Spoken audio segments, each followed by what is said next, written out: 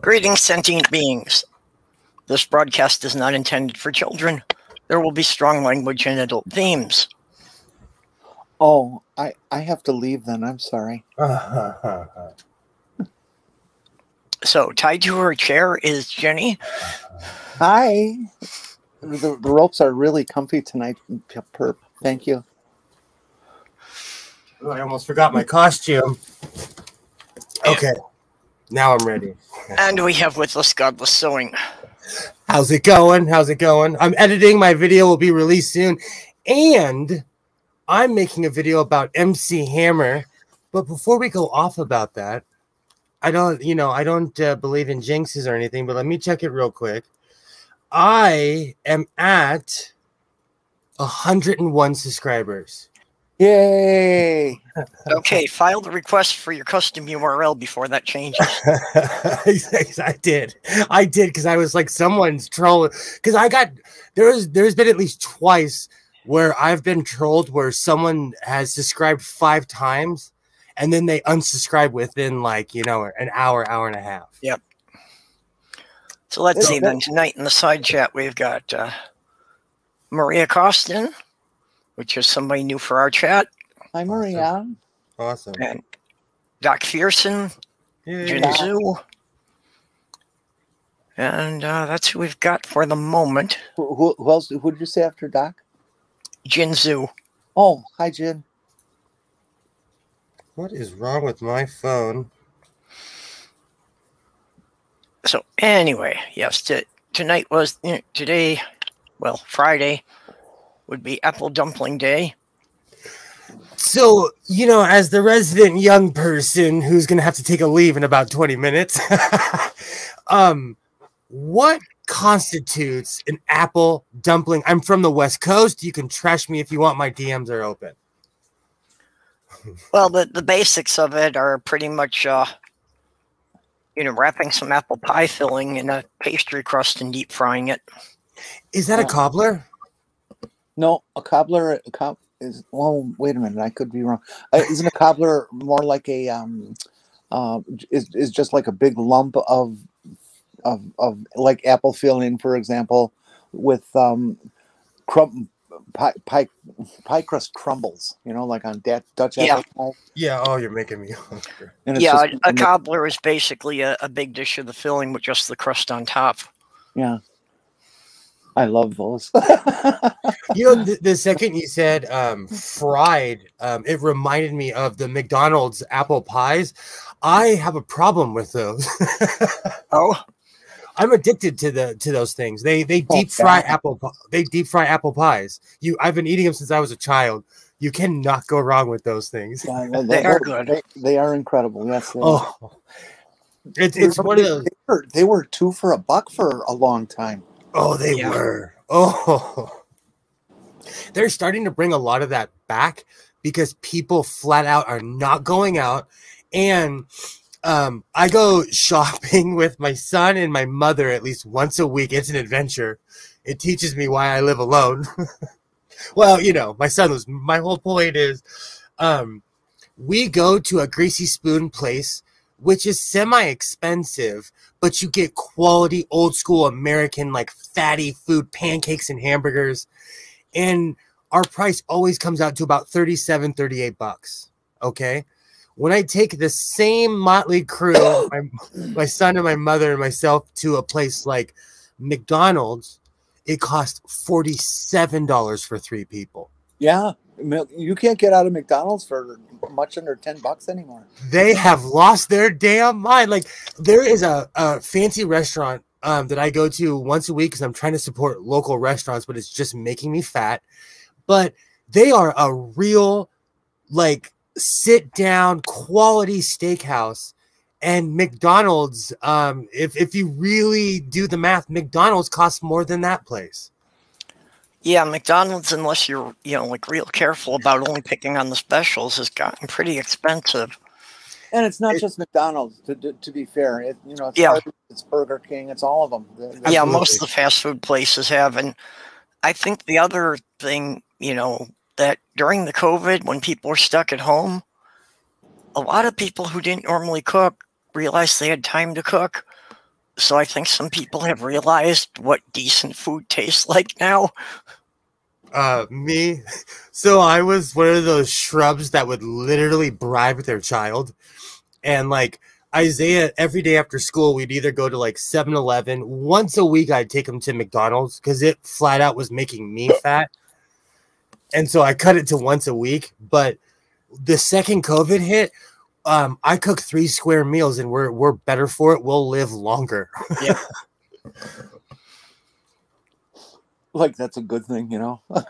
and the funny thing is, now Isaiah will, like, I'm obsessed with cauliflower, broccoli, and carrots. He eats it with a spoon, like, you know, he loves it, you know. So positive things have happened from being locked in the house. I think my most favorite vegetable or way to prepare vegetable is when my mom used to make like a chuck roast and would throw in carrots with it. And the carrots come out with that kind of beefy taste to them. And they're limp, but they're just so full of taste. They're just wonderful. And none of my brothers liked them, so it was just my dad and I that got to eat them. That's how I feel about corned beef, about the potatoes, because they absorb the smell and the taste. I will sit there and eat all the potatoes before I even attack the corned beef. Oh, good stuff. Good stuff. This is the second week in a row that it's completely distracting me from editing, but I needed a break. What's distracting you? Being here is better than me sitting in front of a computer screen watching the same thing over and over and over again and trying to catch the moment. I'm going to release a bloopers, and you guys are going to laugh your asses off because I'll go from like, hey, this is godless sewing. Oh, that was effing stupid. And then it'll click because I started it over. Isaiah keeps on telling me, he's like, you got to do a bloopers. I love bloopers reels. You know, doesn't matter where it's from. The bloopers are great. We all and professionals too. You know, they fuck up so good too. It's fun to watch. It warmed. It like seriously made me feel better when I got on YouTube. And if you get bored, watch Michael Dorn's bloopers on Star Trek: The Next Generation. He curses like a sailor. Worf is no joke. Oh, they're great. That would be especially funny. Somebody in costume. Because he goes from like a line and he'll go F, F, F, F.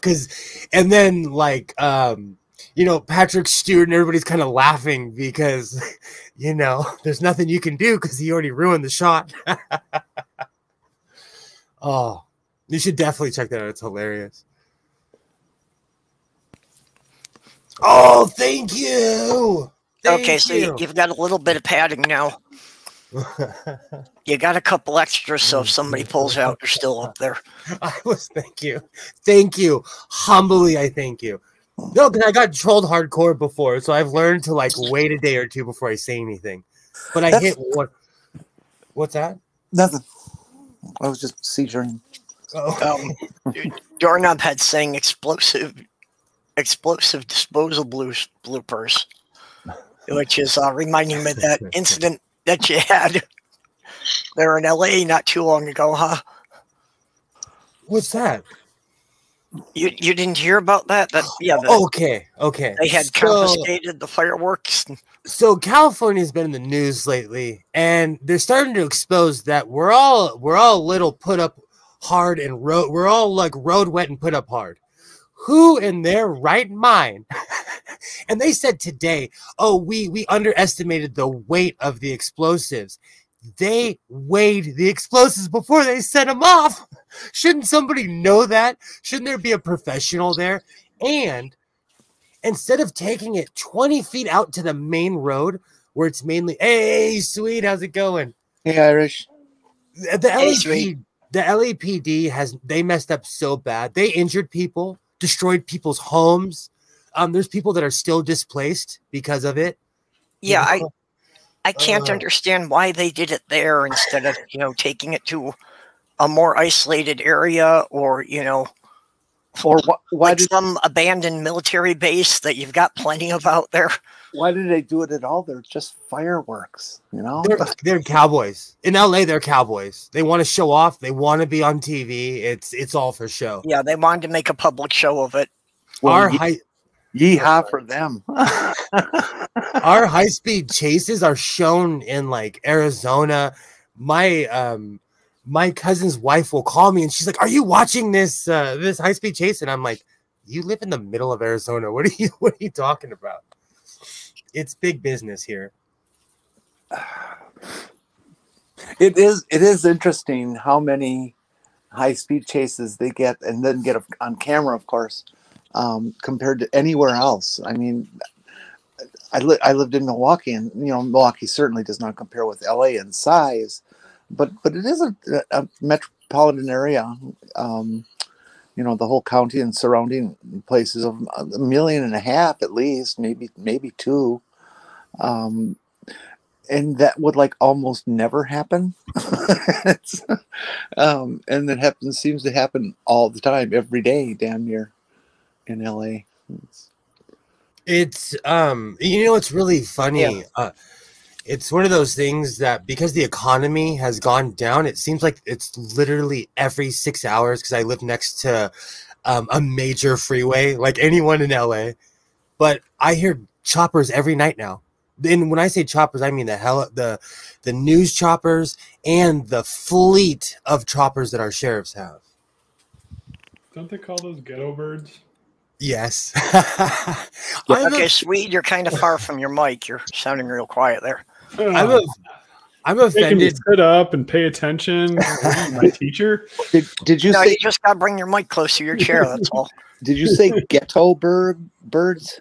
Oh, Ice Cube wrote a song about it, a very famous song. Run, run, run from the ghetto bird, because they're always over South LA. Oh, The hell, you could see them on the freeway, and you could say, okay, they're in that neighborhood. They're in that neighborhood. It still goes on. I've never heard that term. I guess. Yeah, my roommate in college was from Watts, so. Oh, that's awesome. Oh, that's awesome. I got one hell of an education.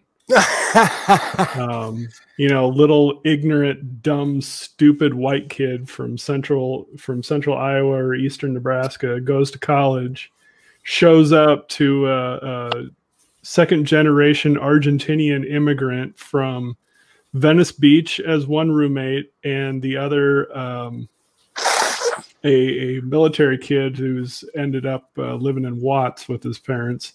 Oh, wow. And yeah, that was one hell of an education. Watts is seriously no joke. Growing up in the suburbs, I had no idea what the difference was. You walk into like a Taco Bell, okay, in South LA, it's like a bank. Everything is through glass. You do not touch the employees. Everything is through bulletproof glass like it would be at a bank. Really? And this was 25 years ago, almost 30 years ago, the first time I walked into a South LA convenience store or any kind of fast food. Now, is that because of corporate paranoia? No, the drug war fucked that area up bad. Yeah, and the FBI, CIA, that whole conspiracy that was a real conspiracy to flood the streets of minority communities with drugs worked in South LA. And what happened was it created an environment in which you got the Crips and the Bloods and now MS-13 and a whole bunch of others, because people tend to stick together when, you know, or look for groups to belong to. And MS is kind of unprecedented though, because they showed up, and you know, we had gangsters here in Los Angeles, some of the most hardcore people, and then people came from El Salvador. They came from a civil war. Yeah. And they laughed at the LA gangsters, and they took over within like 4 or 5 years because they had no scruples whatsoever. And Americans, like, regardless of what you want to think, we're conditioned to stop at a certain point. An American, you know, we're just, you know, I don't know. We weren't raised in warfare. It's like the old La Cosa Nostra, where, you know, women and children were off limits. Yeah, exactly. Exactly. And then the new gangsters came in, and suddenly they weren't off limits, and everybody kind of went, "Ugh." Yeah, they're no joke. And it's LA's a crazy place. And but it's definitely not corporate paranoia, but it's also not like a cultural thing, and it's also not a because of their skin color thing. It's because the government tried to fuck them over as far as an entire community is concerned. And the remnants. Oh, I'm about to say the remnants of it. Look at Oakland. Look at East Oakland right now. That was the heart of the Black Panther. That's literally where the Black Panthers came from. How many years later, it is one of the worst neighborhoods on earth. And, you know, it's still flooded with drugs and guns there. Well, Compton is the end game. Compton is being gentrified to the point where black communities can't even afford to live there anymore because don't even get me started. Don't even get me started. Okay, well, I'm going to say Venice Beach is also being gentrified to all hell too. So I'm biased for Hollywood. As someone who's LGBTQIA+, Hollywood was the most gay, seedy place on planet Earth.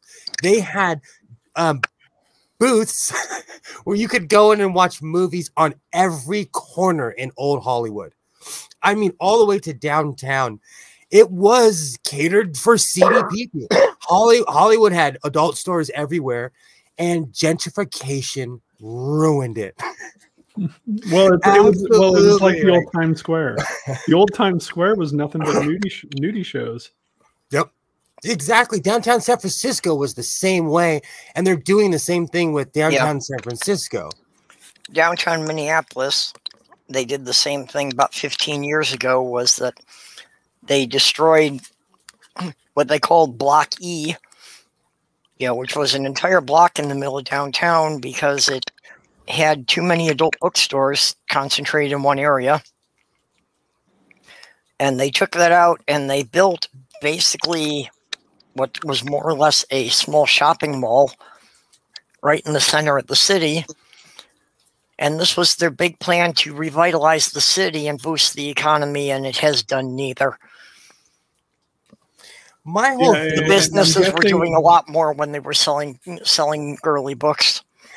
I'm guessing that before that too, that was probably a safe haven for a lot of people that were members of the alphabet mafia.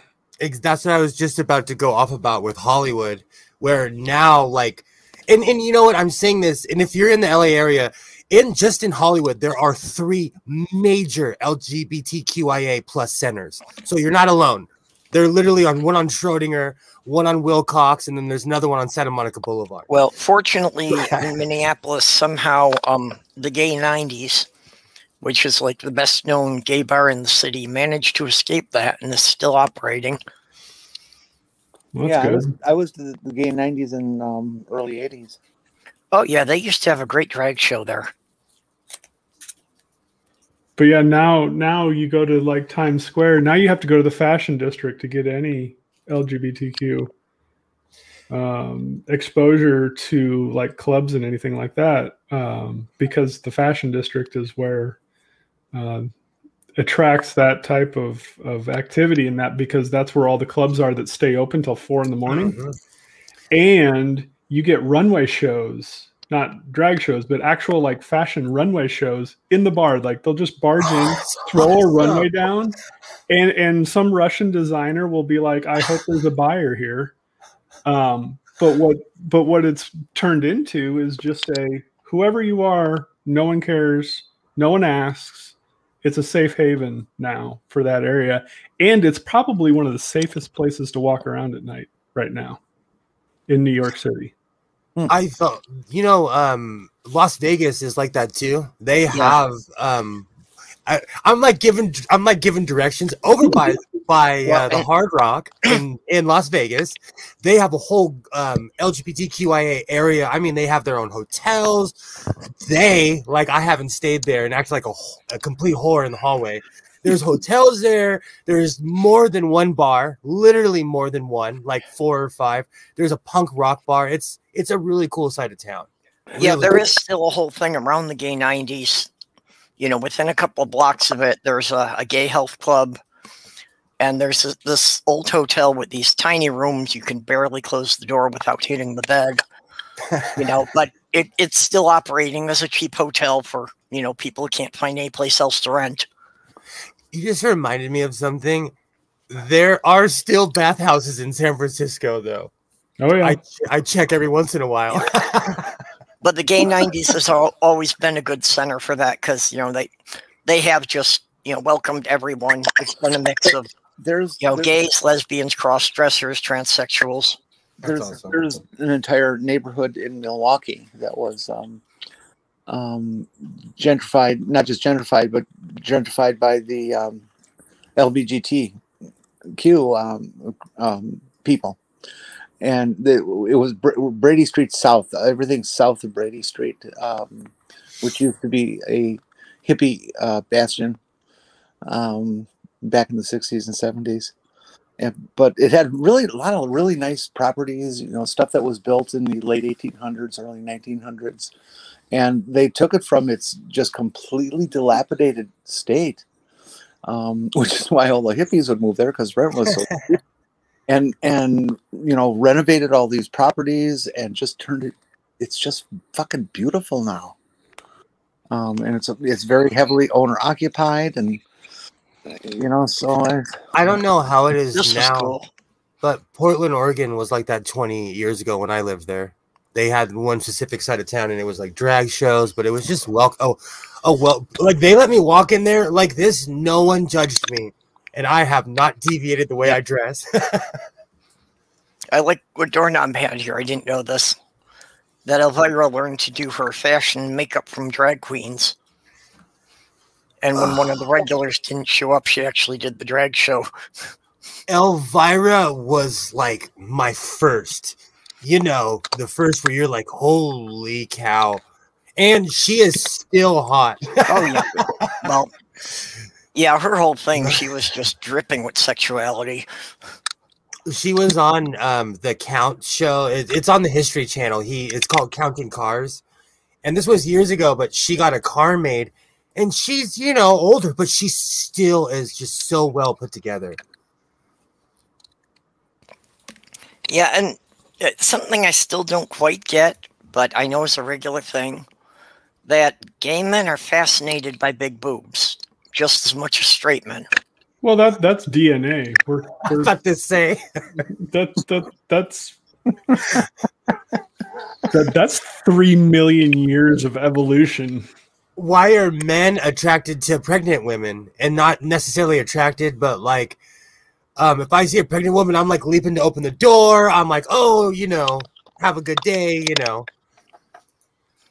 Because we are conditioned genetically to care for the next generation that carries our DNA. Okay, good night, Doorknob. So you guys are good for something, huh? Every once in a while. I mean, I have way more maternal instinct than any of the women I've dated. Thank you. I just didn't want to say it out loud in case my ex-wife is watching. We're still cool. Actually, yeah. Well, this is why I wound up raising 9 kids that weren't mine. Every one of those relationships pretty much started because the kids got attached to me, so the woman felt she should keep me around. So, yeah, that's not healthy, but it's... Yeah, well, my ex used to call me the Pied Piper because it's like when I was in the store, if anybody wasn't watching their kid, somehow they came right to me. You know, so I'd be standing there and this kid will come up and start talking to me and I'm like, I'm going to get in trouble for this. Where's your parents? Jenna, are you going to help me with my charity stream? Please say yes. I'm going to need people to keep me awake. Oh, charity? What are you raising money for? The John Ritter Foundation for Aortic Health. Oh, awesome. September 19th is Aortic Dissection Awareness Day. So I'm going to September 18th through the 19th from 5 p.m. to 5 p.m. Try and go 24 hours to raise about $5,000 for the foundation because that foundation, here's my plug for them, they pay for families' kids to go through screening and genetic testing. Like, that's awesome. That's $5,000 to $10,000 a kid that they pick up for anyone that requests it. No questions asked. That's impressive. Yeah, I'm willing. Remember, I don't produce content. I don't have equipment or anything, but I'd certainly be happy to guest on. So anytime anybody wants to come in, pop on, either when I'm playing a game or whether I'm just sitting there talking, going to, things that are going on. Some of it, obviously, I might just be staring off into space because I'm tired. Can I go off about how Jack Tripper raised me? And one day I will build the Regal Beagle in this garage or whatever other garage I move to. Come and knock on our door. Oh, sweet. Absolutely. Just drop a link in my Twitter DMs. All right. That's this weekend. That's it's this weekend. Okay, so when are you going to be starting? Notice. What's that? What time will you be starting that? 5 p.m. Saturday to 5 p.m. Sunday. Wow, I'm going to be super alone this weekend. I know I've got something scheduled, but yeah, I'll definitely be able to come in for some time in there. Yeah, if it's 5 minutes, if it's 15 minutes, if you just want to pop in and say hi or share it with people you know. So yeah, when you put a link out, I'll definitely share it around on Twitter. Totally. It is already on Twitter, I think. I put out a couple tweets today with the link to the Twitch. But yeah, I won't put out a StreamYard link until Saturday morning. Awesome. Now I totally have. Do you have a YouTube link for it? I don't know. I'm gonna try to dual cast to YouTube and Twitch. We'll see if it works. Okay. If you want to drop any links here in the side chat, go right ahead. So, yeah, I'll probably do that later. I don't need to do that right now. This is your stream. I should shut up. Oh, no, that's fine. I've got no problem with anybody plugging a good cause. So, but yeah, no, they literally paid for Anders and Stig's screening and genetic testing. And that was $18,000 worth of medical costs that we didn't have to worry about. Yeah, and it's ridiculous in this country that being able to afford medical attention depends on what you can pay. Yeah, that's just wrong. It should be available to everybody who needs it, regardless of how much money they've got. And it's sad that we had to lose an actor and comedian like him to be able to have that sort of charity even here. Absolutely. So he was one hell of a guy, an outspoken atheist from what Neil has told me. Really? Yep. Wow. He grew up the son of a country singer, I believe, Tex Ritter. I didn't know that. I know all about Tex Ritter. I didn't know that either. Yep. And small world. I believe his parents were kind of just cultural Protestants, and John was just kind of like, yeah, I'm not even that. And then a couple weeks ago, there was a special on ABC about his life and on his unfortunate death.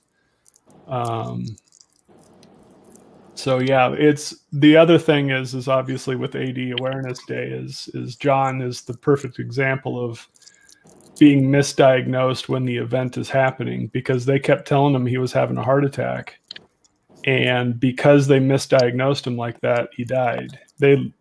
He was going through a dissection for 48 straight hours. Oh, no kidding. Yeah, and they just kept telling him, no, you're just having a heart attack and it's not bad enough for us to do any intervention on. And so he just bled to death. Okay, I remember there being, some controversy around his death, but I never understood what was happening there. Yeah. Same. It was just something that was so it happened so sudden, Yeah, I was under the impression that it hit him and he just dropped. Yeah. And then I started reading about it, and he was on set when the initial dissection happened, and he went home and then went to the hospital pretty much right after that. And for 48 hours, they screwed the pooch, and it mirrors exactly what they were telling me in the hospital. They're like, there's a hormone that you expel when you have a heart attack, and we're trying to get the trend line for it. And so I was just sitting there giving blood, and they were like, well, you're not having a heart attack. We don't know what's going on, until I just offhand mentioned that I had been tested for Marfan back in the day, and they went, oh shit. And then all of a sudden the CT and the sonogram test started going off. Because Marfan is, basically if somebody says that, it's whenever they go in the hospital, they have to get a CT. It's just required. I was about to ask you what Marfan was. And Marfan is a connective tissue disorder. And since your aorta is made of connective tissues, it's the inability for your FBN1 gene to produce what's called fibrillum, which makes your connective tissues elastic. And if it can't be elastic, guess what it becomes? Right. Brittle. Yep. And so over time, if you have Marfan, you'll get a large aneurysm. My youngest son, Stig, has the aneurysm already developing. My oldest did not have the gene, so that's good. Well, 50-50 shot, and now I have a 50-50 problem to deal with. But yeah, and when Stig's about 22 to 25, he'll have to have his valve replaced, but it won't be an emergent condition when that happens. It'll be planned and all that good stuff. But he just when we found that out, he can't play football or basketball or anything like that anymore. In high school. Okay, can you type it in the side chat there? I'm not even going to try to spell it, but just so I can add that to the description here. Jerome. You might on Twitter maybe drop a note to student Dr. Ben. Yep, see if he knows anything about it. He will definitely be there. He says he's going to try to get a few of his compatriots to tap into. Okay. Because as Jeannie Fuhr will tell you, I'm kind of a medical miracle. Yep. Yeah, people don't survive aortic dissections. it's very, they just don't. Well, it's sounding like most of the time they just don't get diagnosed until they're dead. Yeah. Exactly. Yeah, the problem for most people is 80% of them never even make it to the hospital. They die before they get there. 80% of those that get to the hospital get misdiagnosed, or it takes too long to diagnose, or it just happens so fast when they get there that they're dead. What it is, folks, is your aorta, which is the gigantic vessel that comes out of the heart that delivers everything to the body. It's fucking big. It's like an inch in diameter. It really flows with all the blood in the body.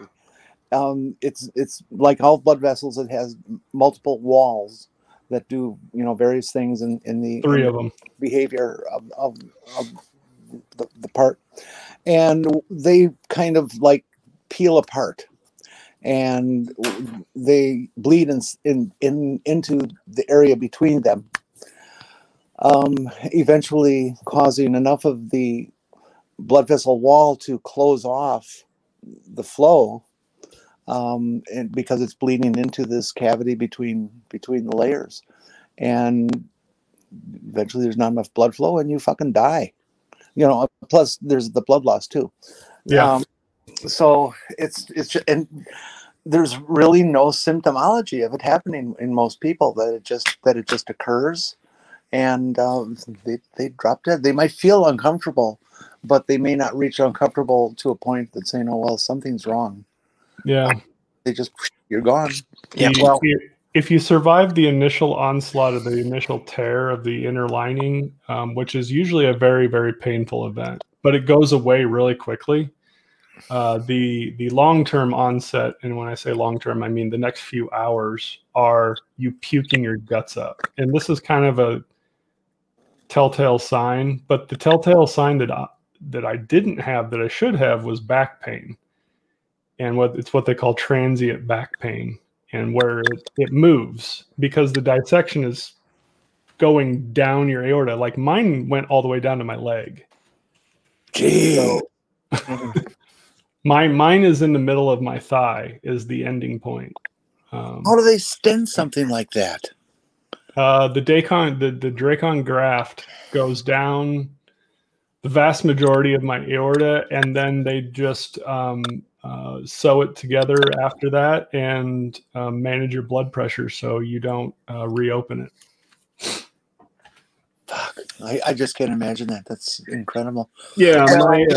I have one other friend who went through that, and she is 24 and in excellent health, and it just happened, you know, and it's like a total shock when is somebody that young and in good shape, and it's like, how does that happen? She's Canadian, so she didn't have to pay a dime. Yeah, I can tell you that my $250,000 surgery and stay in the hospital was worth it, but you know, we're just lucky that insurance was basically paid for all of it. Really? Well, Yeah. I expect, you know, that it's something most people haven't heard of. So like you say, even when it's happening, at best, most people think they're having a heart attack. Yeah, 13,000 people a year die in the United States from it. So it's not something, I mean, 13,000 is a lot of people that die from it. But as far as like, you know, heart disease and all the other things that can happen that kill you, it's a much smaller number. The thing with screening and everything is it catches the screening that the Ritter Foundation and everything does catches the whole host of connective tissue disorders. There's 27 of them, and the screening will catch everything. So it's not just dissections. It's the entire health of your heart. It's the entire health of your joints, anything to do with connective tissue, your eyes. So your lenses in your eyes are held together and in place with connective tissue, and things with like Marfan or Ehlers-Danlos will cause the connective tissue in your eyes to degrade to the point where your lenses will just one day fall out. I wonder if there's any relationship with that whole scenario and lupus being a disease with the connective tissues as well. No, so far I have not heard that, but again, I don't know everything, and who knows. Oh man, my hypochondria is kicking in. Yeah. So like my youngest son, you know, he's only 3, but he has to go to a full-on eye doctor every year to get his connective tissue in his eyes tested. So do I. It can also cause you to have a condition called AMPI, which is acute posterior multifocal placoid pigment epitheliopathy. What that means is you're in your retina, your blood vessels swell because connective tissues start to be attacked, and then your body like tries to fight itself when it's attacking itself. It's a really messed up thing that happens in your eyes. Well, for the majority of us, because this happened to me, the doctors don't draw the conclusion of AMPI with connective tissue disorder. And so it's their awareness campaign of talking with doctors and making sure that, you know, an optometrist can talk to their patient to go to their PCP, primary care provider, about and with questions to ask, because there's only one person in this world that will be your advocate in the medical system. It's you. Oh, absolutely. That's how I feel about my son's education. Like, if I didn't speak up, he wouldn't be in half the classes he's in or have half the care that he has. And you know, and it was like, you know, they kept trying to be like, you know, you just had a minor heart attack, we're going to send you home. And when I was in the hospital, I was like, the fuck you are. Yep. I'm puking everywhere. I feel like hell. My chest feels like it's being, you know, compressed with a vice. You know, you're not sending me home. The guy reluctantly admitted me to the hospital. out of the ER. So, I mean, it was a comedy of errors up until the one doctor overheard me say Marfan. Yeah, when my fiance died, she was in the process of setting up a nonprofit to provide medical advocates for people because she was so fed up with doctors who weren't listening and were ignoring half her symptoms. That's like when I had my heart attack. I had no heart pain. I had no pain down the arms. None of the traditional symptoms. I had nothing in the back, shoulders, nothing. And so I go into the hospital, and I thought, myself, well, this is gallbladder, because the only pain I was having was right by gallbladder, and I know the familial sensitivity to gallbladder stuff, and so I'm figuring that's what's going on, and it just started hurting so fucking bad on Super Bowl Sunday, February 8th, 19 whatever year it was, 2008, I think, February 12th, doesn't matter. And I go to the ER, and it all started with the people at the front desk in triage. They look at me and give me this, it was 2 a.m. I drove myself there through a blizzard, a literal blizzard. Oh. A foot and a half of snow came down that night. And I looked like hell. I just absolutely looked like hell. And they looked at me, and I could just feel from the look in their eyes that, oh, this is somebody seeking drugs, because my primary complaint was intense pain. Yeah.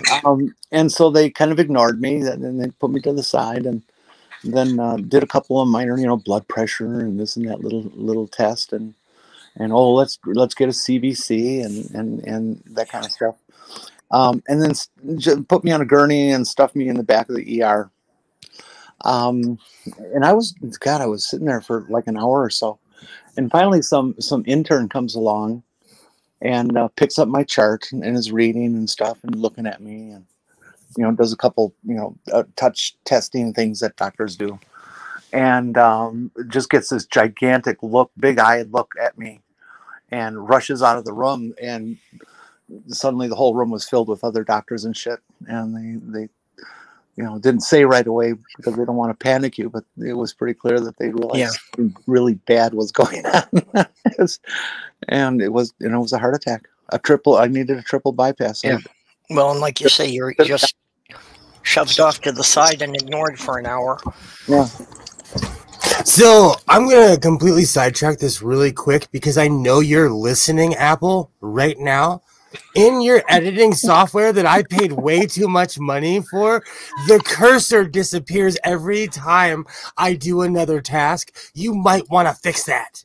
Besides that, it's an excellent machine, but it's annoying when I'm editing and the cursor disappears. I know you're listening. You bought Final Cut? Maybe. Okay. When I figure it out, I'm gonna beam myself. It's gonna be awesome. When I figure it out, I have to take a class on it. Since we're off topic, I'll make a couple of channel announcements here.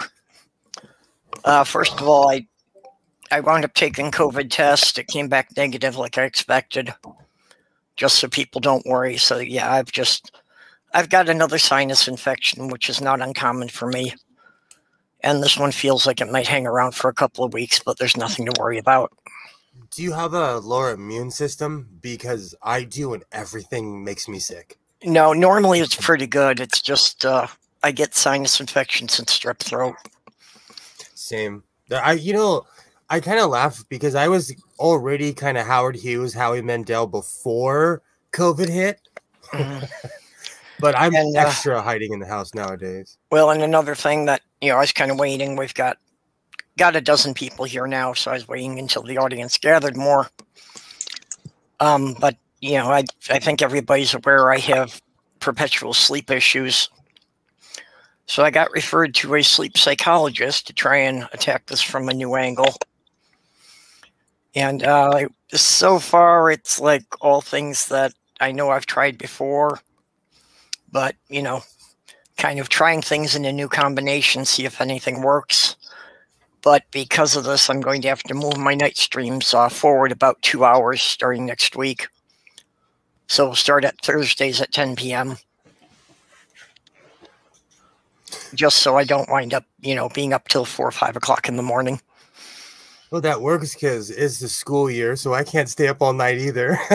I'm sorry, but that you're supposed to be able to give to your art, and if you're not willing to destroy your sleep but I have no sleep to destroy yet. Let me get some sleep and then we can destroy it. Oh, that's one thing that I underestimated when the cardiothoracic surgeon looked at me and said, "All right, here's the thing about a mechanical valve. It ticks." I'm like, okay, whatever. I don't care. Just give me a valve that I don't ever have to see you again with. And he said, all right. Fucking hell. I cannot sleep when it's quiet because it ticks so loud. I heard you talking about that in Neil's stream earlier tonight. Jeez. And that must be infuriating to have that be something that's keeping you alive. And that's why I always have like YouTube playlists going all night long while I sleep, because I need familiar voices to mask out any background noise. Mm-hmm. Same. I do the same thing. I fall asleep to a bunch of British shows. There's this one thing I'm subscribed to where it's all starship noises. Yeah. Where there's been times where I will just sit there like I'm not getting up. Yeah, there's the 10-hour night shift on the Enterprise. I need something new. That's on YouTube. Just look for like 10-hour night shift Enterprise. Awesome. I think that's the same group. And it's just the background noise of the bridge of the Enterprise. Oh, I'll pass out. That'll put me out because I watched the Next Generation because there's certain episodes where it's very melodic throughout the entire episode. That sounds kind of cool. I'll have to look that one up. The group stuff, they have 10-hour things, and they do a lot of starship noises. But I'm partial to the thunderstorms. Yeah. Well, I like playing a lot of the live streams, but there's some of them I can't. Like I can't put Neil's on just because at the beginning and the end the music comes on a bit too loud. You know what's really funny? I can fall asleep to rain because I lived in Portland, Oregon in my 20s. So it'll just remind me of when I lived in Oregon. I was not used to it. It was culture shock at first. Hey guys, yeah. Oh well, you came from the desert. Of course it would be. But if I had to tell you what it was like to live with the valve in your heart, go take a metronome, jam it in your ear, and then turn it on. I was just thinking of, like the old wind-up alarm clocks, and, it's like somebody tried to give me one of those, and I was like, fucking hell, you want me to never sleep again? I don't know. I'm going to tell you, does any of that stuff work? Like, or is it all placebo? Like, to help you sleep, at least? Does it actually work? What? Like, I'm asking Purple, like, that stuff they're recommending, does it? Because I have sleep problems, like major sleep. It's a bunch of different things. It's on an individual basis. Most of it helps a lot of people. I just haven't found anything that's real effective at helping me. So, like I say, we're going to try kind of a combination of different things of, of course, they start out with this 3-page thing on sleep hygiene about how you're supposed to keep your bedroom. And it's like, yeah, that's the way I've been sleeping for the last 12 years. Hasn't helped.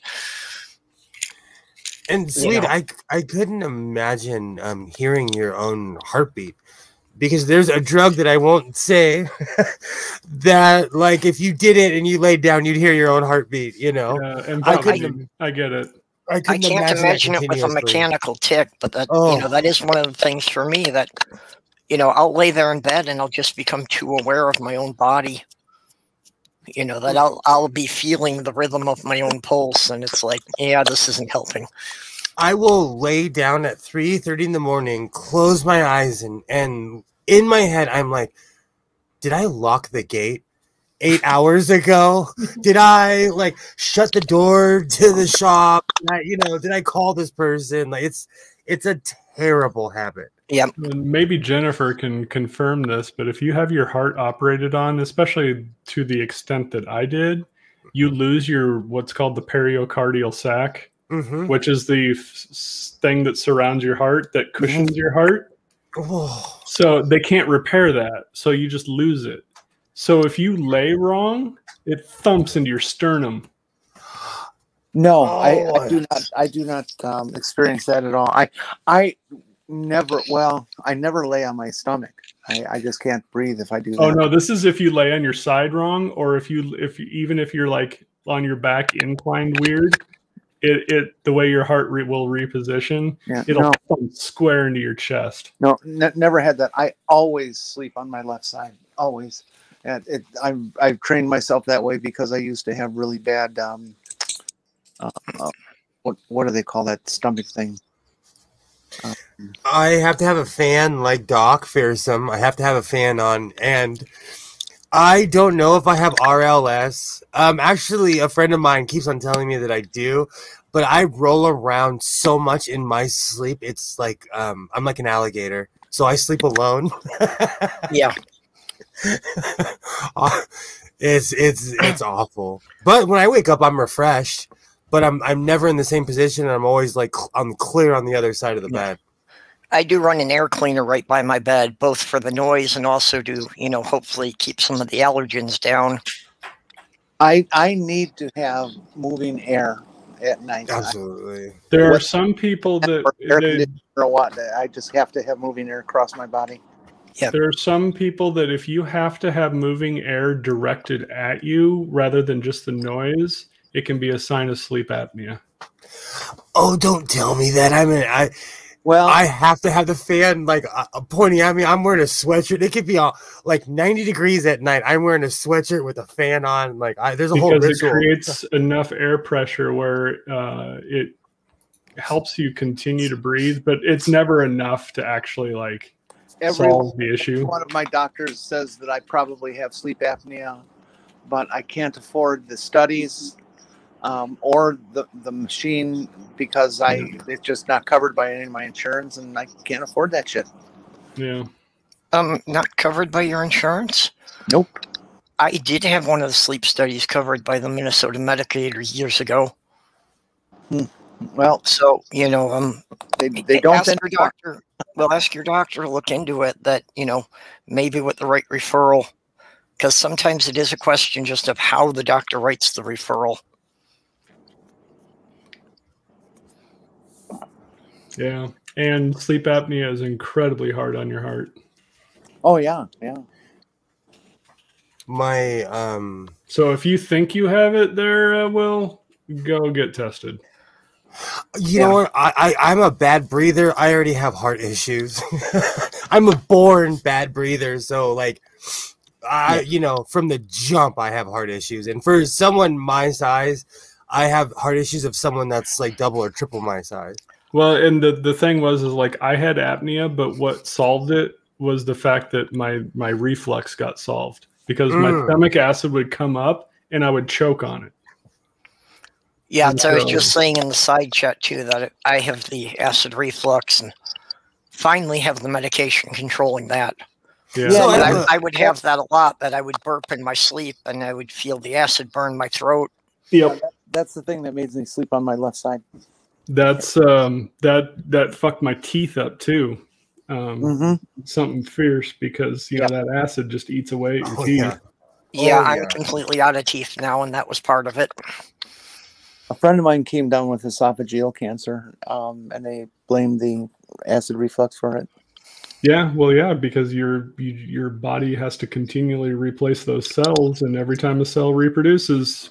You know, that is one of the cancers my father had. I don't know whether or not he had the acid reflux. That is not a big enough coffee mug, Will. That's a party platter for coffee.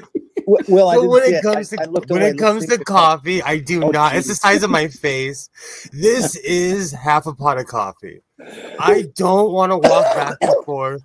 I have to edit tonight. I do not mess around, says the guy with heart issues. Drinking coffee late at night. Doesn't it get cold by the time you get to the bottom? I'm from California. I prefer my coffee cold. Well, he also doesn't have the problem of the air dropping below 70 degrees. So I'm not a coffee snob. I will I'll drink it. I like it when it's warm. Like when I first wake up, it's my ritual. When I wake up, I become human again. I'm not, But during the day, I drink it all day. So it's one of those weird things. I learned this happy thing this summer. I can't believe it took this long to learn it. If I have a coffee in the morning and I'm going somewhere in my car, and it's going to be one of those sweltering kind of days, if I get sleep like halfway through the coffee or something before I have to get out of the car, if I just leave it in the car in the cup holder, it stays warm all day. Oh, that's total. Here in Cali, if you have any hot beverage and you just leave it in your cup holder, it will stay just as hot. Yeah, it's pretty cool. Well, right now we're in what I always consider the sweet spot that hits us in the spring and the fall. That period of just maybe about 2 months between when the chocolate's going to melt in the car and when my pop is going to freeze. I just saw what Mage Grey Wolf said. Like, I would love to put a Fitbit on and see how much I move around in my sleep. I would love that. I didn't realize how embarrassing it was until an ex-girlfriend of mine, she got her phone out and she taped me to shame me because I was in denial. Because I was, you can deny stuff you do in your sleep. I was like, no, I don't. Yeah, I haven't seen it. I really wish I could get, one of those monitors they have, that actually, checks your brain activity while you're sleeping to see the different stages. Because one of my things is that I sleep in such short cycles, I usually don't get down to the deeper stages. So I have a weird question. Do you guys dream? Yes. I have intensive. I dream in color. There's all the cast of characters, which dreaming literally are neurons in your brain. Look it up. There is a portion of your brain that is made for dreaming. So it's not woo-woo. We all dream on purpose. It's evolution. But anyways, yeah. I think that's part of my moving around is because like I'm interacting in my dreams. I'm walking around. It's the strangest thing. It's because I wake up and I feel myself like I've moved around, Yeah, there's you can also Fitbits will also help you recognize how long you're in each stage of sleep. Is it able to tell that more than just when you're asleep and when you're awake? Based on your pulse, your breathing patterns, it can have a really, really good guess at which stage you're in. Wow. Okay, I should look into that. I don't even know how much this runs. So, Perp, you and I can talk some other time if it would help you. Well, yeah, anything that would help me sleep better, because that's just, pretty much all my other issues are aggravated by the fact that I'll lay in bed for 8 hours to get 3 hours sleep. Yeah. And I've had that problem before, but obviously with the reflux that helps, but it's anything that can like tell you. Some people sleep 6 hours and that's all they'll ever sleep, like at night. Well, and if I can get 5 or 6 hours solid without waking up in the middle, that's fantastic. Yeah. I could go indefinitely if I could get that on a regular basis. About 6.5 is what I get, and I feel refreshed. Humans are actually a weird creature in that we prefer to have our sleep broken up into 2 parts. Typically, like when we were in the 1800s, you would wake up at 3 o'clock in the morning, have some family time, have a drink of water. Some of the family may go outside to take a whiz. But you'd all come back in and you'd sit around for like a half hour and then you'd all go back to bed.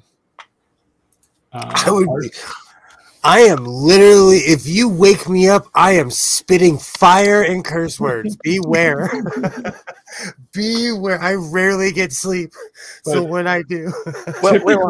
Typically within 3 to 4 hours after your initial sleep, you will wake up. You just won't know that you're like almost out of sleep. Like you go. Yeah. That's So, Well, see, that's the problem that most people cycle through, but they don't like come fully awake in between. that brings me. I come to the point that I'm completely aware of everything, and then it takes me an hour to fall back to sleep again. Yeah. So I've said this before. I sleep eat. Excuse me. I will literally. I wake up at the table. Or the worst is for a while I was obsessed with Reese's cups, so I'd go buy a bunch of them. One time I woke up, I took a whiz. I'm walking back, and I was like, "What?" There was a Reese's package stuck to the back of my neck because I was eating it because I was sleep eating. Yep. That's actually not that uncommon. I was going to ask you if you had episodes of sleepwalking. It's the most neurotic, but you know what? I knew well, she's passed, but I had a friend who was a tornado of a human being, but she would sleep drive, and she got a DUI to the point where the cops like made her go prove that she had sleeping issues, and she did, but she would get in her car and go driving. Yeah, so I'm lucky that I sleep eat. Yeah, I don't actually sleep eat. I've had a couple episodes of sleepwalking, but it's like the cold blast when I open the refrigerator will wake me up. So I don't actually get the food out yet. Mage Grey Wolf said my mom washed the dishes in her sleep once. I wish I would do something constructive while I was like in my sleepwalk. I go straight to the fridge. It's because I smoke pot. Yeah. So I'm hungry, Well, I mean, that'd be great if you could be doing your household chores while you're sleeping. When I was a kid, some of the best advice I got from my mom, she was like, "Hey, bro, if you're going to stay up all night, do something useful." And I took her up on her challenge, and I started doing laundry and stuff. So I have this really neurotic habit where if I stay up really late, like, because I'm super ADD, so I'll have like 4 things going at once. Well, ADHD people like me, we have like our biological clock kind of goes like this, in which like most people would want to be in bed by 10 and asleep. I'm not till 2 o'clock. So like my body is just now starting to come down. Yep. Same. I'm sure what is proprioception? Yeah, it's... So I know about lucid dreaming because my dreams are so intense.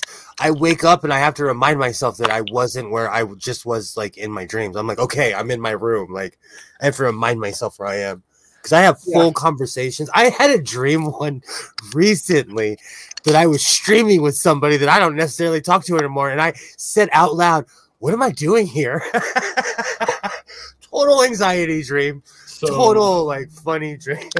So Jur experiences every movement of her body while she sleeps. That is crazy. Oh wow. The weirdest part, about the whole like heart surgery is not the brain fog or anything like that, but the fact that you're under for I was under for 10 hours. That's not sleep. You're in a completely altered state of consciousness or lack of consciousness, but it's not sleep. Your body doesn't consider that restorative or anything like that. It's not sleep. I probably told you the story a million times, but But here's the thing, though. For 5 or 6 days afterwards, I was completely sleep deprived, and I was hallucinating. Ooh. And I would have night terrors. I would wake up and I would see blood coming down the walls. I would see, just weird shit going on. I would be walking to the bathroom or trying to get out of bed, and like things would transform in front of me, like the towel on the rack would turn and shape shift into like demons and stuff, and my mind was just fucked at that point. You have one hell of an imagination. That's awesome. That's awesome. My greatest fear after I deconverted is I would regularly have the Event Horizon hell scene play in my head. Sweet, that is literally on the stack of movies over here that I'm watching on VHS over and over. I love that movie. I've seen the director's cut 3-minute version of the hell scene. Okay, so when that movie came out, I remember sitting in the theater and being like, "Fuck, hell's in another dimension." That movie, I was of a younger age. That movie genuinely scared me when I saw it when I was a kid. Yeah, it genuinely fucked with my head clear into my 30s when I thought that's what hell was. Yeah, it's a good one to scare you. That's a good one. What movie is this? Event Horizon. And it's a great sci-fi movie back when they cared about when the ships looked like. It's just a great movie. The set, everything. You're there. It's a great movie. Lawrence Fishburne, Sam Neill. Who else is in that one? Oh, Captain Lorca, the guy who was in The Patriot. He was the British Hessian guy. Okay. Oh, what is his name? Jason Isaac? Okay. Is that his name? Yeah. Yeah, isn't he the pilot? He's a doctor. Oh, he's the doctor. Okay. There's the girl. Who's the girl with the curly hair? Oh, I have to look it up now. It's like one of my stoner movies I have on in the background when I'm alone on the weekends. You know, I watch it to defeat my fear. Because I was so scared of it as a kid. I watch it as an adult now, and I'm like, I'm not scared of you. You're just a movie. I watched Dune to get my fear. Because it has the greatest quotes about dealing with fear. That is such a good movie. I get scared by the Wizard of Oz, so. Yeah. I got scared and scarred by the sequel to Wizard of Oz when I was young. Is that when she goes back and everything's destroyed and yes, and the Goblin King or whatever is in the mountain and Sweet, you sent me on a fucked up. I have to find that movie. I loved that movie. Have you ever seen but The you Wiz? Should not be 4 years old seeing So the Hellraiser, still to this day I look at my mom and I'm like, why did you let me watch that? When I was a kid, Hellraiser scared me. Yeah. Now I laugh. It's a cheesy movie. Well, Hellraiser is actually a really interesting movie from a philosophical perspective, but it's a terrible one to watch when you're 4 or a kid. Oh, it scared the that movie scarred me. Well, the sexual overtones of it, of mixing pain and pleasure together, should make it like, yeah, kids shouldn't be watching that. My parents drank, and as the night went on, they got more lax because they were super strict. And then they'd be like, "All right, sit over there." Their IDGAF levels would drop. Oh yeah, especially and honestly, like back in the day, a lot of the societal pressure was performative. So my parents were different out in public than they were at home because they were like, their rule was like, don't embarrass me, don't get the cops called, It was all, much more performative. Good times. And because I was making my MC Hammer pants, I had for inspiration, this is the original MC Hammer disc that I bought at Target. Please, Hammer, don't hurt 100 years ago, because Target would sell the CDs that didn't have curse words. I had that cassette, bitch. My dad was always into technology, so we had like CD players when they were huge. I had one of those too, but it was my first CD was Weird Al Yankovic's the one with Jurassic Park on the front. Awesome. I bought where he did MacArthur Park into Jurassic Park.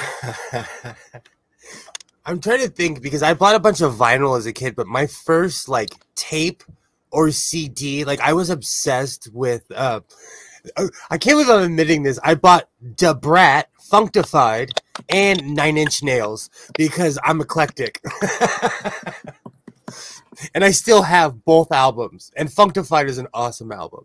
Yes, Catnip. That is exactly what I have, and it's fucked up because it fucks everything up for people who like have to work on like New York time and you don't live in New York. Number one. Number two, it's fucked up because at 2 a.m. it's very quiet, and quiet is not good for me because tick, tick, tick, tick, tick. Every once in a while, you'll see me start tweeting about 3 o'clock in the morning, and all I can type is tick, tick, tick. I've seen that. I didn't understand what it was.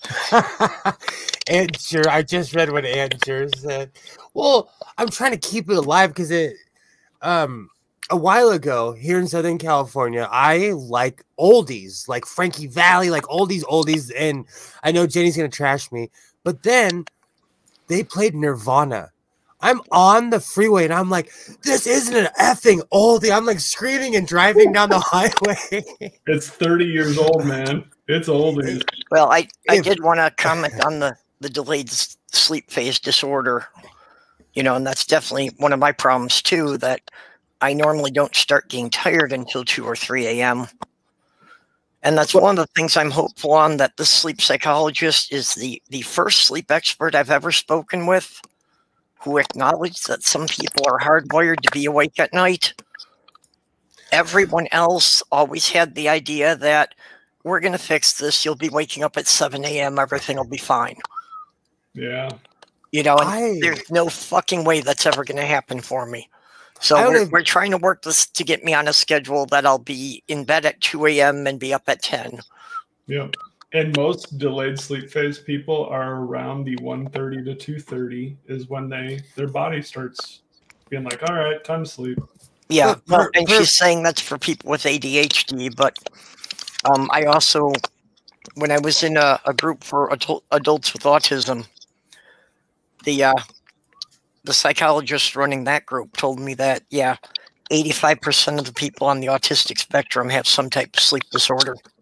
It's just part of the package. What are your sleeping habits though? Like I'm on Papua New Guinea time, and I'm okay with it. there's just certain hours I've adjusted my body to a certain time. Well, the thing with ADHD and delayed sleep phase is when you're like after 10 o'clock, like my wife will go to bed, and after 10 o'clock, the house is empty. It's not empty, but everybody's asleep. It's very quiet. I can come down here to my office in the basement, and I can work undisturbed for 4 straight hours if I have a project I'm working on. And since I can't do anything that's loud or anything, it really cuts my options down on what I can and can't do. And so I'm either forced to sit here and listen quietly to the radio or some YouTube videos, but I'm always able to do like 6 or 7 different things on my computer because I have 3 computers and 2 monitors. And but they say ADHD people just love the 10 to 2 o'clock in the morning range because everything's clean. I do. Yeah. I've always said that my most productive time was like midnight to sunrise. And that's primarily because there aren't other people interrupting me. I can stay focused on something. Native Atheist just said bourbon helps me sleep. So I quit drinking almost 6 or 7 years ago, and I won't even lie. I think one of the reasons I had normal sleeping habits is because I would pass out. Yeah, well, I was going to say that. Exactly, because without alcohol, I do not. And it's been years. Like, I haven't had a sip or a drop in 6 or 7 years, and I can't sleep. Yeah, well, for me, that's kind of the last-ditch effort, that when I'm getting to the point that I've already been 50, 60 hours and I'm not falling asleep, that drinking till I pass out could be the closest I'll get.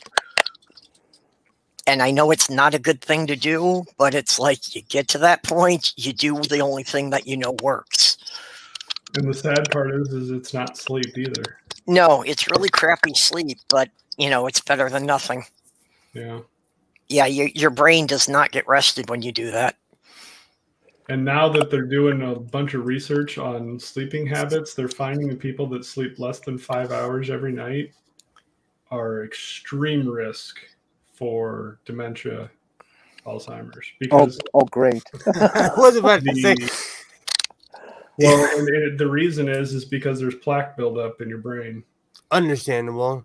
I watched my grandmother pass from Alzheimer's, and I'm vindictive, and I wouldn't wish it upon my worst enemy.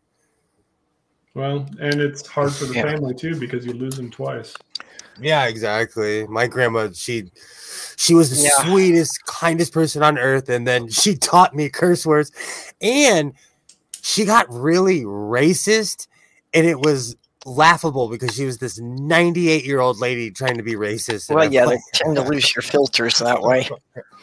Yeah, and that is the one thing that really scares me. It's, like dying generally doesn't scare me. But the idea of mentally losing touch with reality, yeah, I can't stand the idea of that. It's 50-50 in my family because and it's a statistic, but all the black males in my family have died of heart attack before they go senile.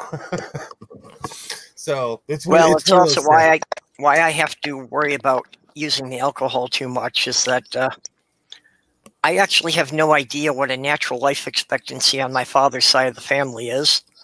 Yep. Because by the time they reached the age I am now, more than half of them were dead either because of alcohol or an accident involving alcohol. Same with my family as well.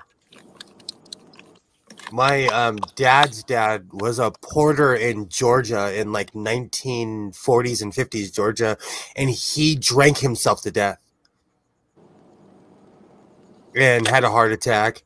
My father was a legend, but he died of a heart attack at 80 years old on 2 days after his 80th birthday.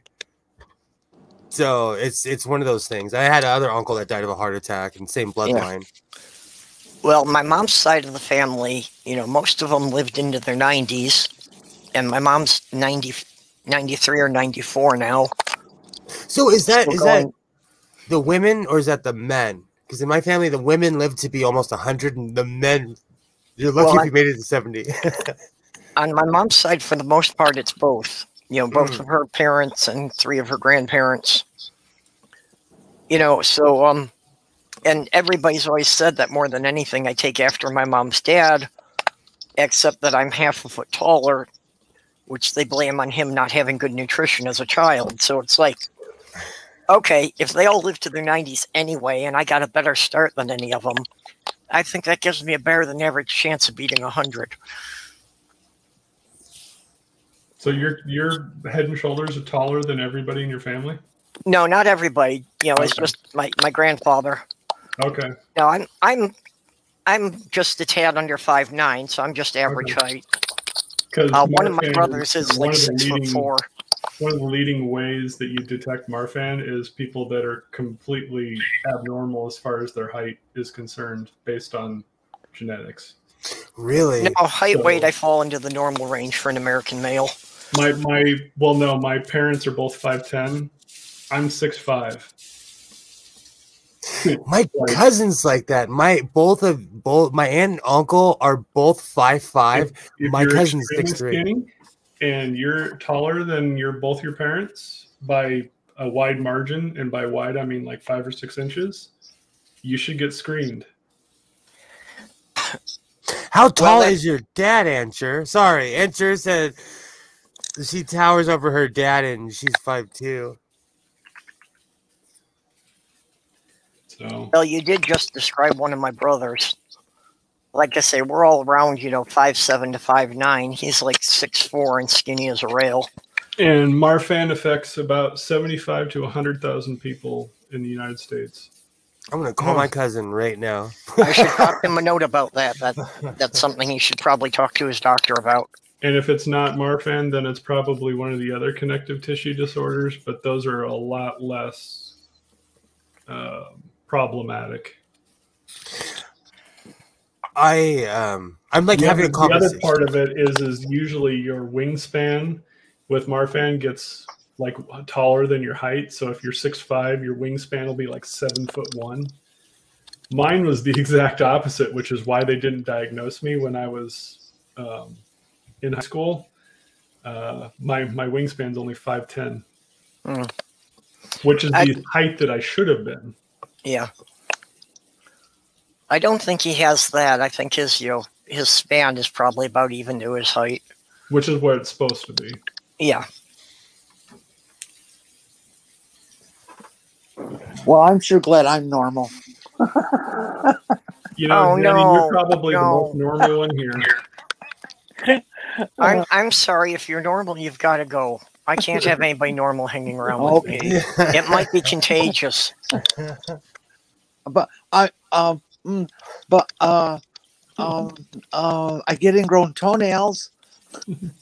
I tried normal Yeah, once. I saw your hideous feet in the DMs the other day. There, Aren't those gorgeous? no, Hobbit they're feet? hideous and repulsive. Yeah, they are. I want them so bad. Dude, There was the for chat folks.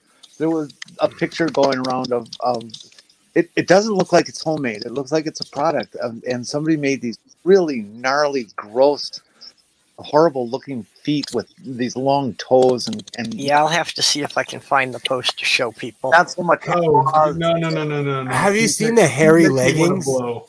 Have you So seen the true. hairy leggings? Yeah. I knew a woman that had hairy leggings, and it was not funny because she'd wear them in public. Yeah, I've heard about the gorilla leggings. Oh yeah. Let me finish about these feet. They're it's like a prop. It's a gag. But what they did, instead of just having feet that just slip on your foot, it's a high heel shoe. So Okay, I found it. I'm going to share it. Great. Show us. This is a warning to people. Sensitive people may want to cover your eyes for a little bit here. I want to find a place where I can buy these. Okay, here we are. Yeah, these are apparently some high heel shoes that somebody is making. Oh, jeez. Aren't those creepy? Oh my gosh. People pay money for that stuff. Well, and especially, that orange yellow toenails that just look like they're carrying some kind of infection. Fungus. That's what fungus does to nails. Yeah. I think those would be so cool. I can think of a bunch of different parties I'd love to wear those too. Oh God, even knowing that they're just like latex, that just still make me want to puke. Well, I'll give you a heads up if I ever get a pair and we go somewhere together. Yeah, if we go somewhere together with those, as soon as you get out of the car, I'm driving away.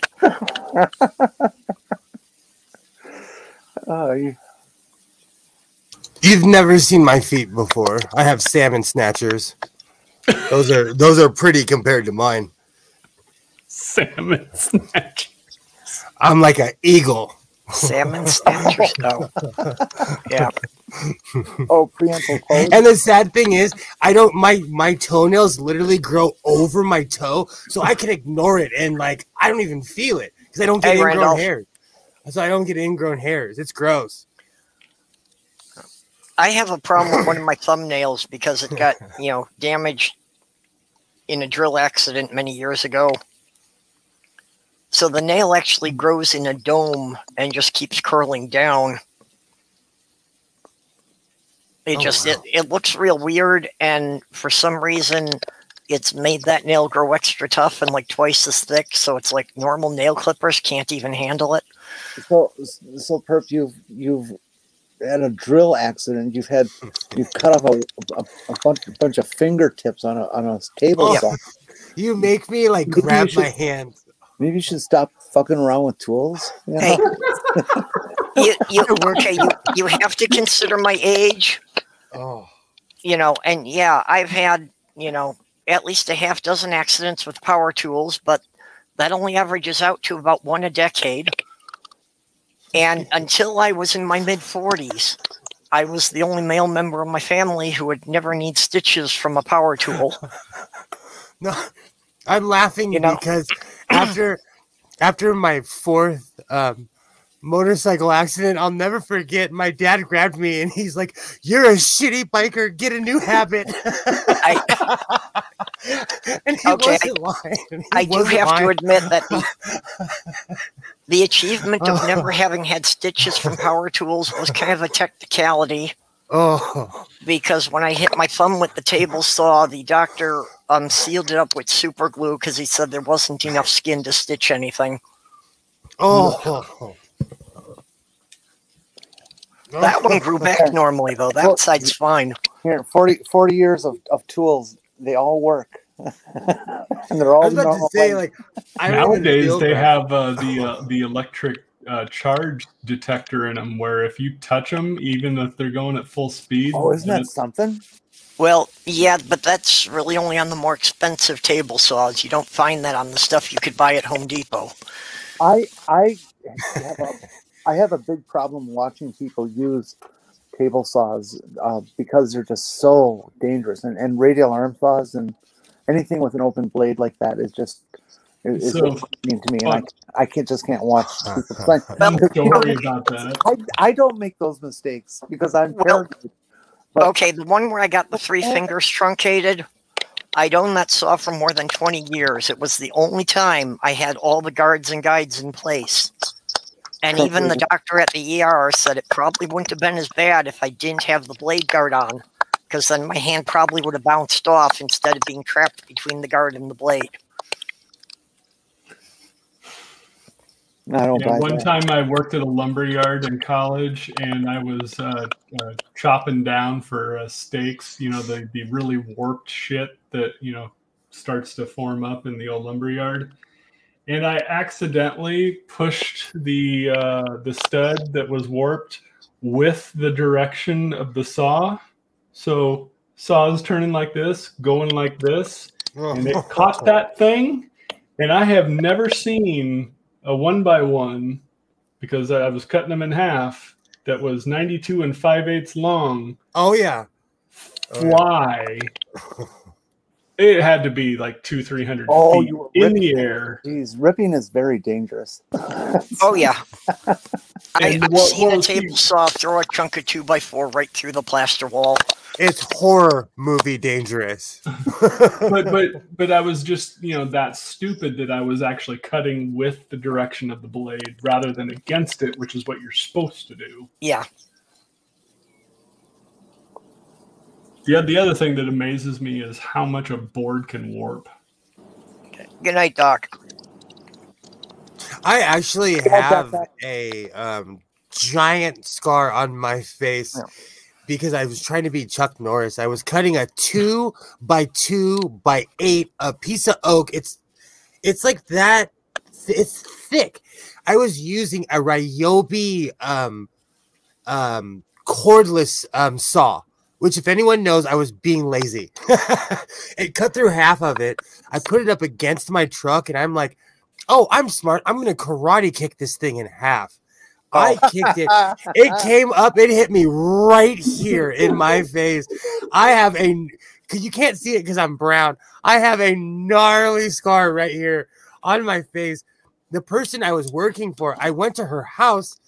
She was a dental hygienist.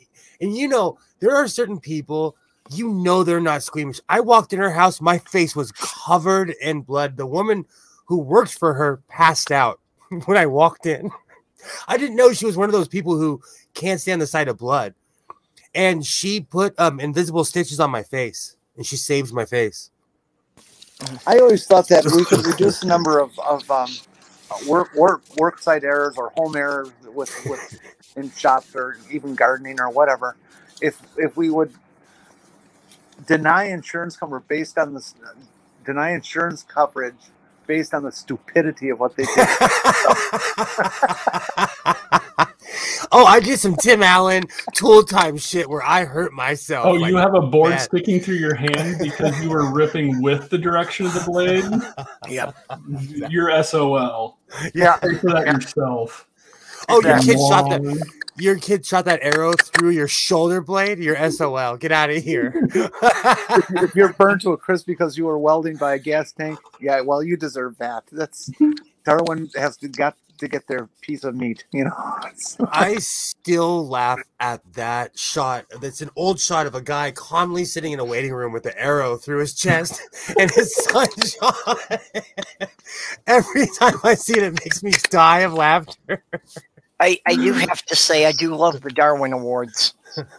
Yeah, My favorite is the guy who strapped a JTO to the top of his car. And JTO stands for Jet Assisted Takeoff. yes. Oh. Now, that is still one that the Darwin Award still lists as being a legend. They were never able to find anything to confirm that. I don't So- care. The story is awesome. Yep. No joke. The one I Stockton- liked best was the only surviving person to get a Darwin Award Who is? was a guy who was driving his pickup and the headlights went out. And he realized that a 22 cartridge was the same diameter as the fuse. Oh, So he put that geez. in to have the headlights to get home. And of course, being an electrical circuit, it heated up and shot him through the testicles.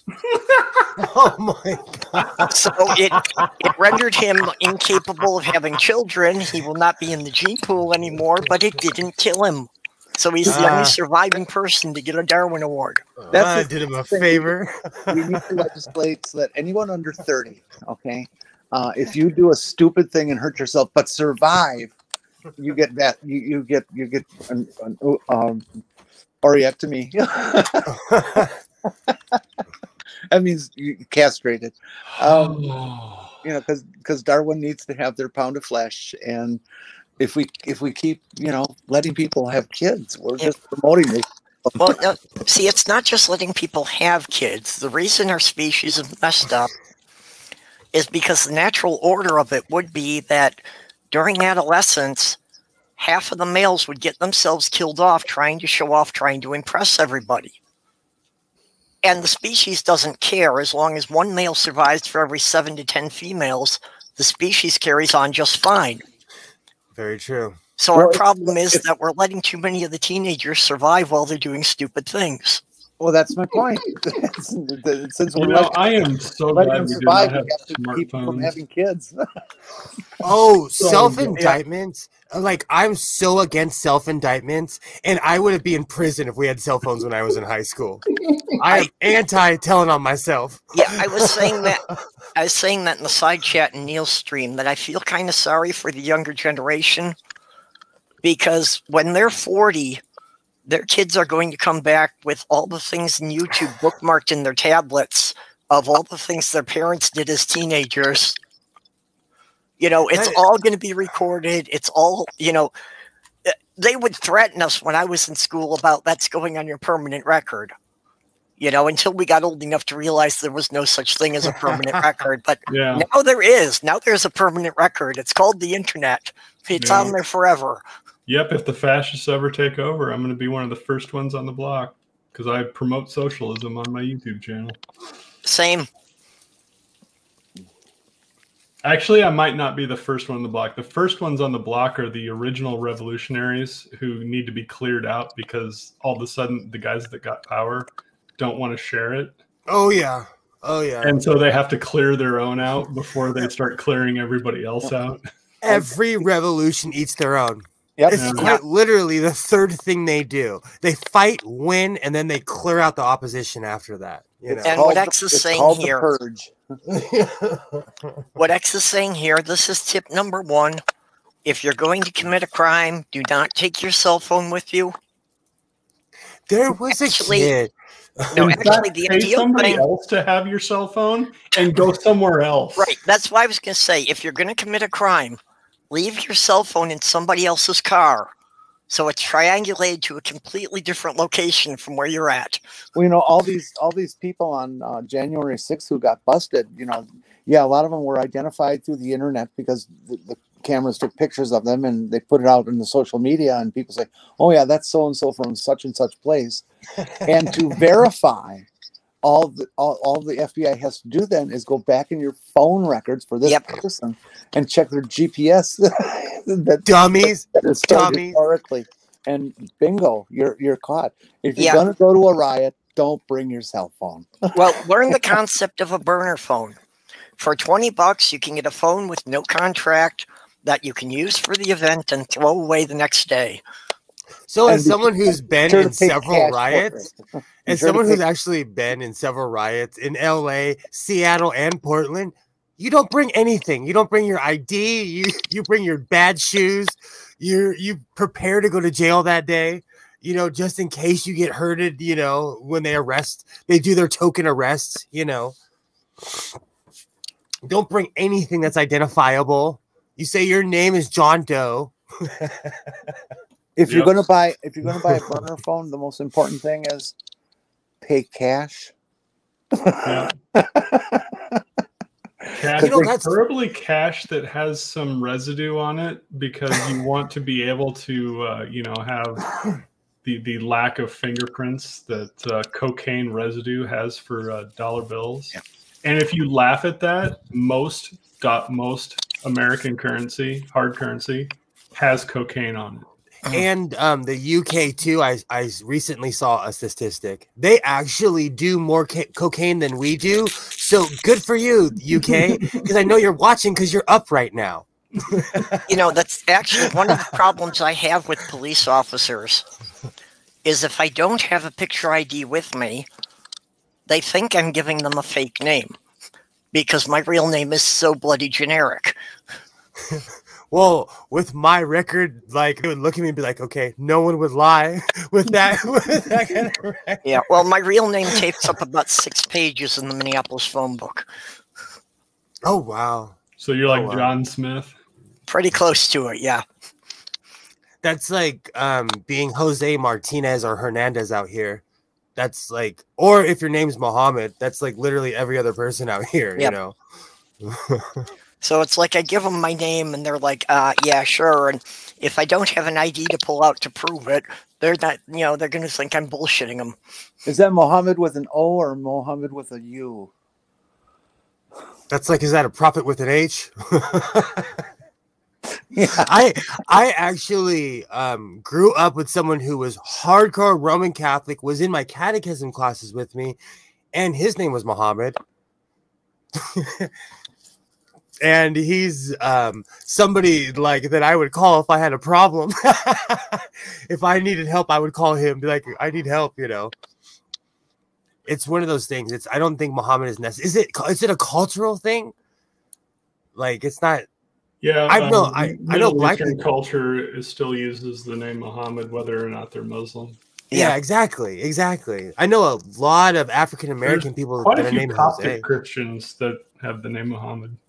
Exactly. It's one of those things. Like, I know a lot of black people named Jose, and both of their parents are African American. Guy that played for the University of Nebraska, Abdul Muhammad, was a Catholic. Yeah. Exactly. Well, I did put a lot of thought into it to pick a more unique name that I'll be changing to. So I thought my last name was Rare, and then I got into genealogy and found out that I'm related to every other African American person on the East Coast. And my name is not as rare as I thought it was. It's just rare on the West Coast. Well, I picked Tarragon to go by for a new name, and found out, you know, it's actually a Dutch word that means little dragon. Oh, that's awesome. So because I was with that, then I figured I might as well make it match. So I picked a Dutch word for a last name. I thought it was like Italian for savory herb. No, never mind. That's like the word. No, actually, that's where the herb got its name, because the slang for the herb had been called the dragon weed. So in African culture, Akili means warrior, and in certain European languages, Akili means flower. And it's just, you know, it depends on where you're from. It's so you're the flower warrior. It reminds me of a busted quarterback named Akili Smith. I am related to somebody. Well, I'm not anymore because my sister got a divorce from that person that actually had that name, same name, that played football for the Raiders back in the day. Same guy, yeah. He was drafted by the Bengals, floated around the league for a while, and it wasn't Achilles Smith because he would have way more money and actually pay my sister child support. My sister's You're forgetting that every NFL person pretty much is broke 2 years after they leave the league. So the statistic is he played 3 years, which is the NFL, like, you're lucky if you play 3 years. Yeah. And people wash out in 2. He met my sister when he was 30. He was aged out by the time he was 30. He's 50 something now, complete CTE, complete like 6'7" scary psycho guy who lives in Northern California. The football did not do him any favors. He had his entire life handed to him. And then when it was taken away, he was like, why aren't you guys still clapping for me? You know, it was ugly to watch. Here's the fucked up part of the NFL and how their medical and their retirement system works. You have to play for 5 years to be vested. They're gonna start settling with people. Like, they proved that he had CTE, so they're basically paying him to not sue the NFL. they're going to be settling civil suits pretty regularly now. But the fact that they set up a cliff vesting system where you have to be in the league for 5 straight years. Oh yeah, knowing that I think something like half the players wash out in the first 4 years. Oh yeah, at least. I can't understand how, you made the comment earlier about NFL players going broke and stuff with some of their intense salaries. I don't understand how all these lottery winners you hear about who, win 10, 20, 30, 40, 50 million dollars and lose it all within 5 years. Okay, so I can see that. How stupid can you be? I talk about this all the time. COVID did me such a favor. It's not even funny because I stopped going to Vegas on the weekends. I was a real compulsive gambler. They still send me they're like, hey, Sewing, we miss you. Here's a month free. You can stay at the Venetian. Like, they miss me. But I would win a lot, but ask me how much I lost. You know? Yeah. Yeah, exactly. And I was going for years and years. And, I can afford to throw some money down. I've saved so much money sitting at home the past 2 years. It's not even funny because I'm not going to Vegas every weekend. Well, that's a good thing. Stick with it. I'm over it. The lottery winners also get very risky in their investments, and they also become targets for a lot of people. Well, I've already talked to a friend of mine who's an investment lawyer, and she sets up foundations and stuff like that for a living in one of the big fancy law firms in Milwaukee. And, so we have an agreement already that if I were to win the lottery, all I have to do is give her a phone call and she'll put everything in action to make sure I can't do that to myself.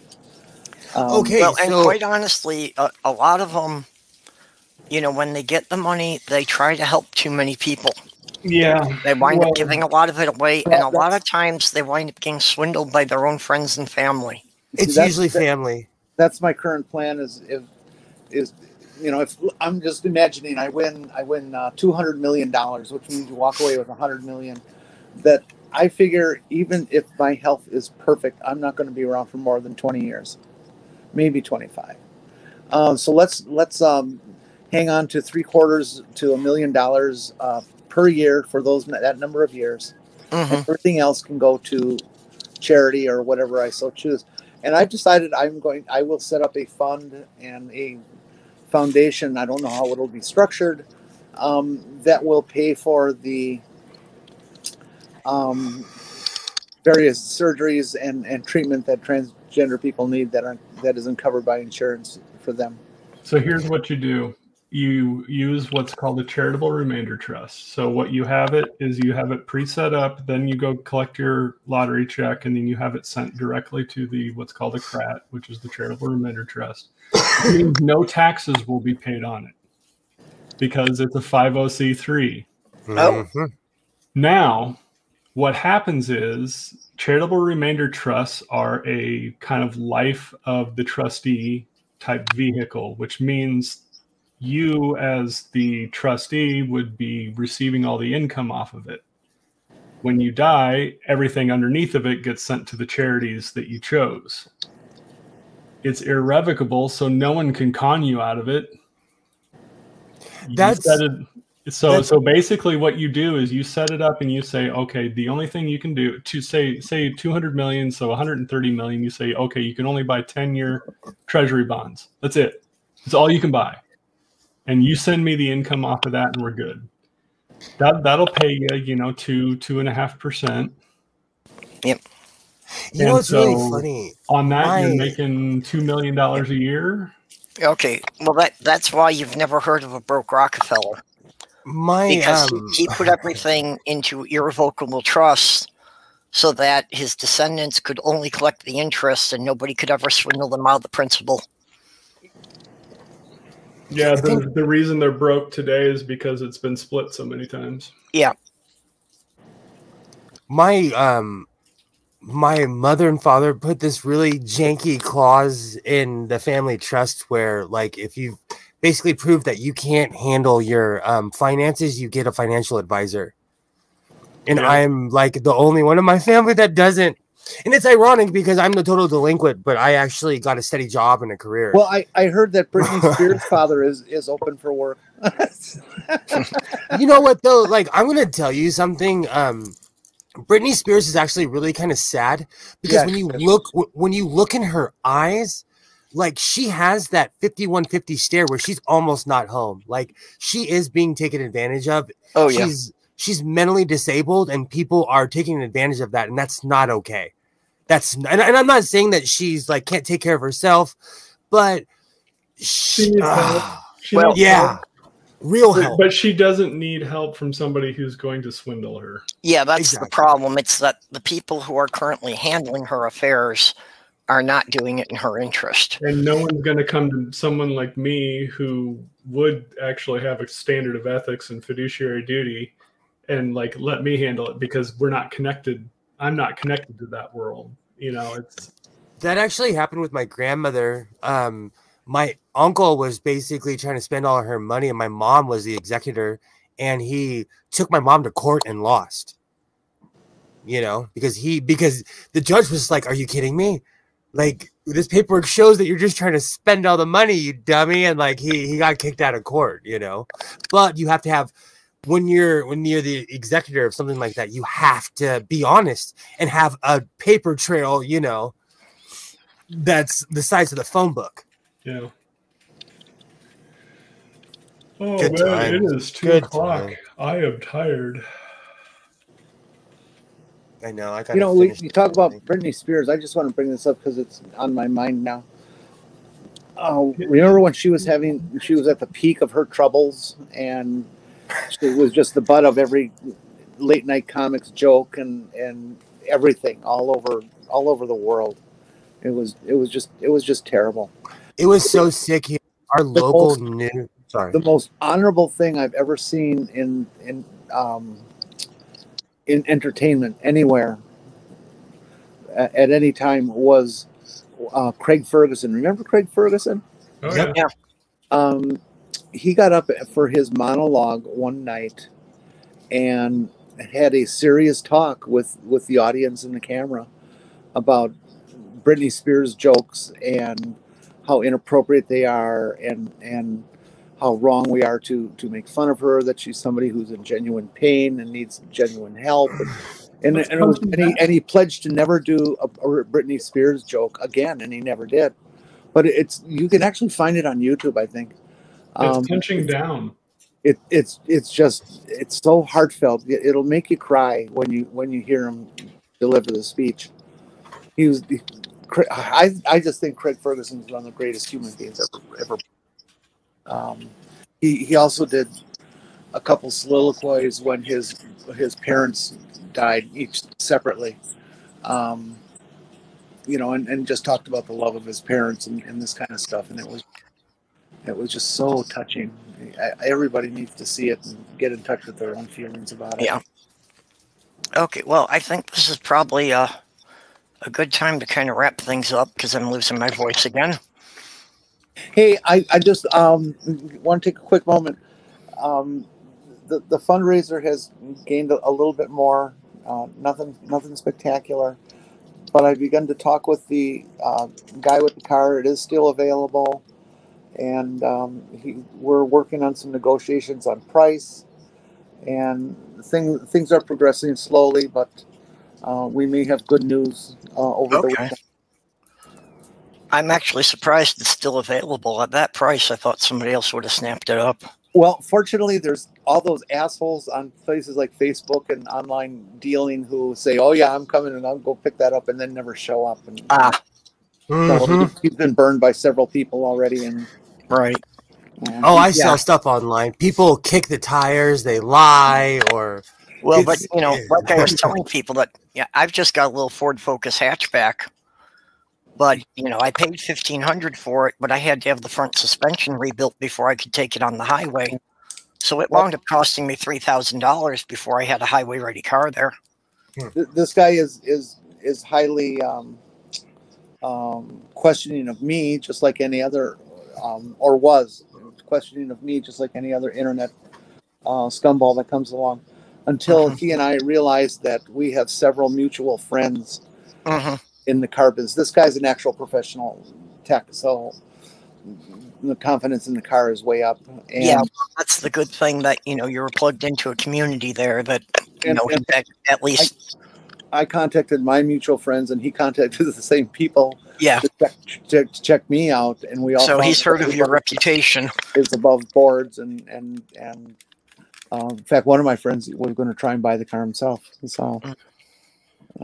It's starting to look good. We'll let you know what happens. Okay, well that's good. I will drop Jenny's PayPal link in the side chat here. I know most everybody here who could has already contributed, but you know, people, if you can share the link on Twitter, Facebook, or whatever, just you know, to get it out in front of some people who might not have seen it yet. And again, folks, I come to you on my knees and telling you how humbled I am by everybody's kindness and generosity.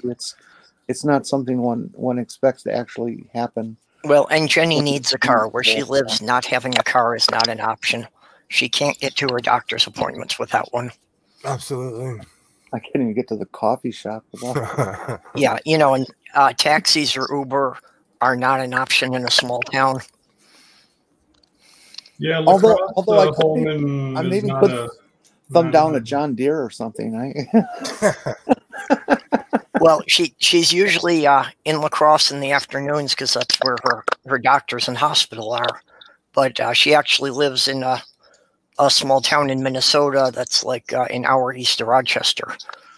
Houston, Minnesota, the good Houston. Yeah, so it's a town of only 900 people, and there's no such thing as mass transit. I mean, sections of the town probably don't have sidewalks. That's like I know a place called Phoenix, Oregon. You would literally drive past it because it's an off-ramp. It's literally one off-ramp on the 5 freeway. We do have sidewalks. I just want you to understand, we do have sidewalks. We have street lights. Oh, well, we do have a couple gravel roads downtown. Do you have a diner like Trempolo has, though? No, that went out of business. Yeah. That Trempolo diner is great. Well, yeah, because you can get a full English there. I was in a town of 3,000 people, and once you got more than about 5 blocks from the center of downtown, there weren't any sidewalks. Yeah, no, our whole town is about. You can look at it on Google Earth and measure it. I think it's about a half a mile end to end. The real funny thing about where I was living was that, you know, they had an RV park because tourism was basically the only thing that brought in money. But if you were coming into town on the highway, you came to a sign that says RV park second right. We also had some. But at the end of the 1980s, they had taken out one of the stoplights, so there was only one stoplight in town. So the second light would have been in the next town 17 miles away. But they never took that sign down or corrected it. When I drive to La Crosse, it is one left turn, one stoplight. That's it. which is not normal for that, because normally you have to jog between 35 and 53 about 16 different times. Yep. Oh no, that's all Wisconsin crap. This is Minnesota is wide open on the roads because it's all. I know, but if you get into La Crosse, the 35, 53 does this like 14 different times, and that was for somebody who's like numerically dyslexic as I am, and I can't even remember the word for that. Having two highways that are parallel, 53 and 35, which then branch off in important ways, it was really hard to remember which one is which. Meanwhile, in Los Angeles, I get on the freeway by my house, and there's 8 lanes just on one side of the freeway. Well, there's an interesting little quirk of geography that a nice through strip is if you get on I-90 in Rochester, Minnesota, and stay on it for 1,000 miles, you're in Rochester, New York. Oh, that's interesting. Wow. Well, we have roads around here that can only take one car at a time and are gravel. So this 8 lanes is kind of a mystery to me. How can they do that? Oh, we have so many people here, but LA is a complete trash hole. Stop sending your kids here, please. This is a PSA. We did have some exciting news here in town this last week.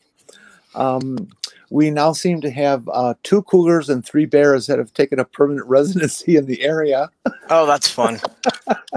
Oh man, I got a cougar. I'm gonna get a restraining order on her.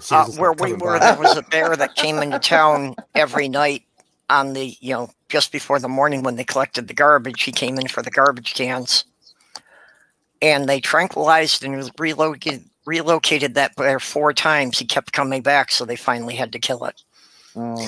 Oh, that's just awful. Well, it kept finding its way into town, and it's like anybody who was out on the streets after dark was at risk of being attacked. Yeah, the locals here just keep telling me, "Oh well, it's just black bears. Don't worry about them."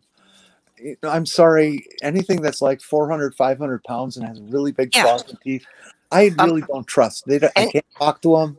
Have you seen those, any carnivore that outweighs me is something to avoid? Yeah. Have you seen this footage of when a bear just kind of leans against someone's front door and the door explodes? Like bears are no joke. Bears aren't, and it happens here in California all the time. And even ignore the size. If you've got a wild animal that is desperate enough to attack you, you're in trouble. I would not want to go one-on-one with a raccoon. There are bears that are smart enough to know how to operate a door handle on a car in a house. Oh yeah, they figure it out. Our raccoons are puppy size here. I'll fight. If I have my boots on, I'm fearless. Well, if I don't have my boots on, I'm running. That's what I mean. The raccoons aren't that big, but they're vicious little assholes. Oh, they're huge. They will jump anything they think they have a chance of taking down. Call them by their scientific name, trash panda. There was a raccoon that was stuck in a trash container over at the ranch. We put a 2x4 for it to walk out. It starts gnawing on the 2x4. Yeah. Like they're crazy. Well, raccoons, and the other thing about raccoons is that they travel in family units, but they spread out to forage. Mm-hmm. So when they charge you, they will scream. Okay, that's not an attack cry. They're not scared. That's calling in reinforcements. You have about 30 seconds before you've got 5 or 6 of them jumping you. There was one time my neighbor, she was this like 110-pound woman, and one day I see her standing outside of her garage. I'm taking my son to school. She's holding her child, and she's like sitting there. I'm like, "Hey, are you okay?" And she's like, "There's 3 raccoons in my garage, and I can't get to my car." I said, "What?" I pulled over. I said, "Here, watch the kid." I went in there. I was like, I opened the garage, and I grabbed a golf club. I challenged those mother effers. Like raccoons they're fearless. They're not scared of humans. They were not scared of me. They just kind of gave me the finger and sauntered off because I was too much trouble. I believe like the last 6 months I was living in New York, the raccoons had gotten really bold that they were coming in the cat door and they were coming right into the kitchen to get the cat food. Oh, I yeah. had to chase them out of the house with a mop several times. Yeah, that's well known. You have a I like lock on- Native Atheists. I like what Native Atheists said. We get the white and black ones around here. You don't get the white ones around there. Those are polar bears. Oh, he's talking about bears. I was talking about trash pandas. Anyway, I got to get going. I am falling. Okay, yeah. Well, Swede, you want to show your stream again? Twitch.tv with /Irish_Swede is my Twitch address. So original, I know.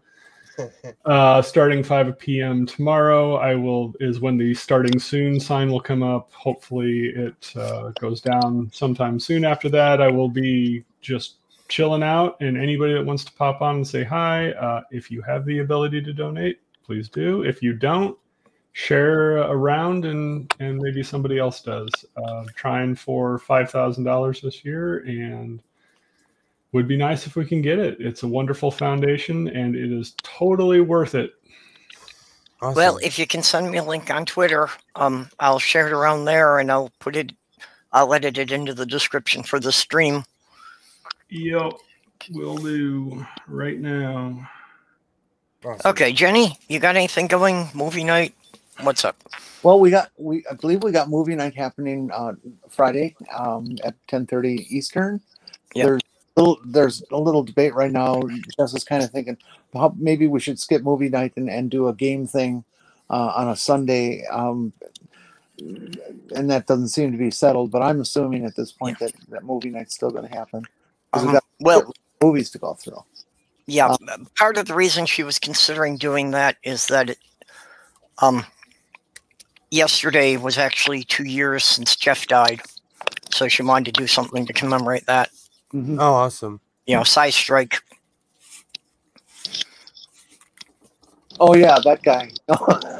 It was actually one of the first channels that I watched 3 years ago. It was one of the first channels that kind of threw me in the community. Wasn't he? Yeah, well, and if you want a good laugh, you go on there and find his tour of the Ark Encounter with Sean. I've seen that. That is hilarious. You should go watch that. Everybody should go watch that. In other words, they made stuff up. No. Yeah, just Sean's delivery in that is so good. And then on Sunday, I believe it is, B does their show, and he usually asks me to come on as a guest. So it's 7:30. Do you mean the Root and Branch show, or? Yeah. What? Yeah. The Root and Branch she usually does Monday evenings. Oh, is that Monday? Okay. You're in a time warp. Yeah, so that's usually Monday evening at 7:30. I think my brain is failing, so that's okay. If I start drooling on camera, just let me know and I'll dry off. You're fine. Okay, Will, your spiel. Speaking of brain failure, I am Godless Sewing from the Godless Sewing channel. Come on down. You know what? Honestly, before I go off as usual, I humbly thank everyone that subscribed today because I got thrown over 100. So thank you very much. I will continue to make crappy tutorials. I made hammer pants. When I'm done editing the video, it will be out eventually sometime between now and 4 o'clock in the morning West Coast time. So thank you. I will continue to make crummy videos, and I'll show up every once in a while here on your show, Purple. So thank you very much. Hey, what sewing machine is that? This is my Husqvarna Viking Emerald 116, and I'm gonna say that Husqvarna is one of the greatest sewing machines until they give me like 5 of them. I actually had one of those 15 years ago. I gave it to a friend when I moved, and I really regretted parting with it.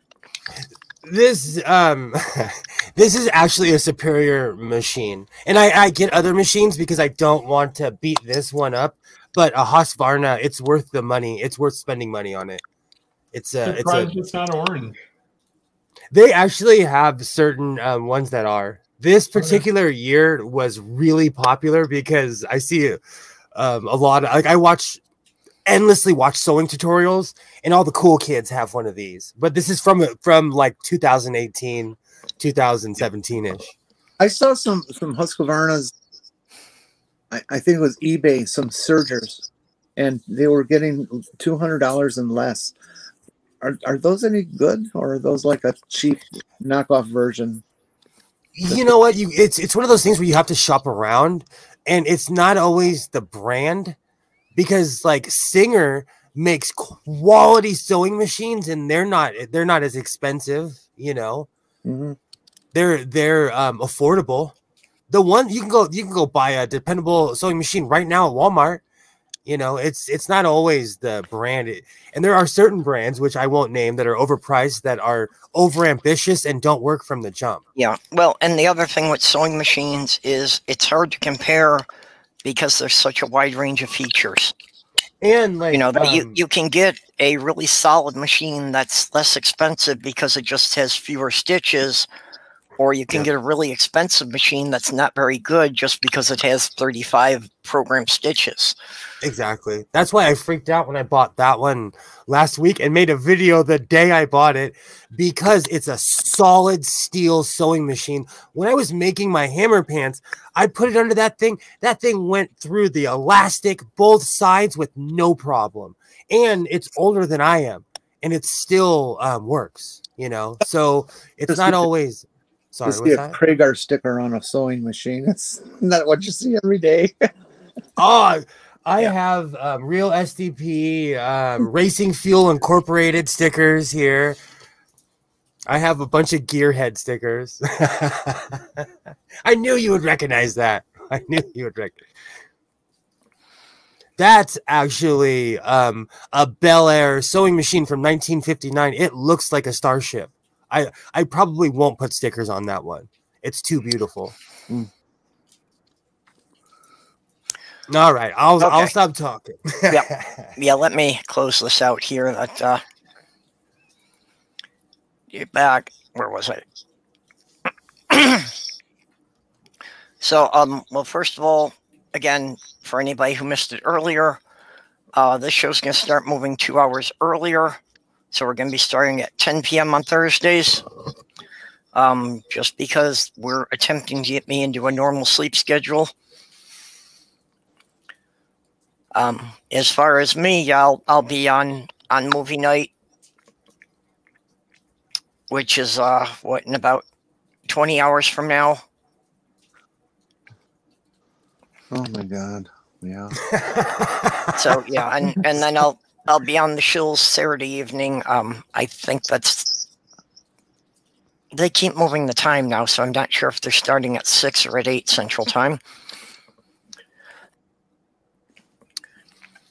So, and of course, I need to thank all my patron supporters: X of the Utah Outcast, Junie the Apostate, Robert X, Ox, Von Rick, the Lavender Lady, and Greg Hartwick.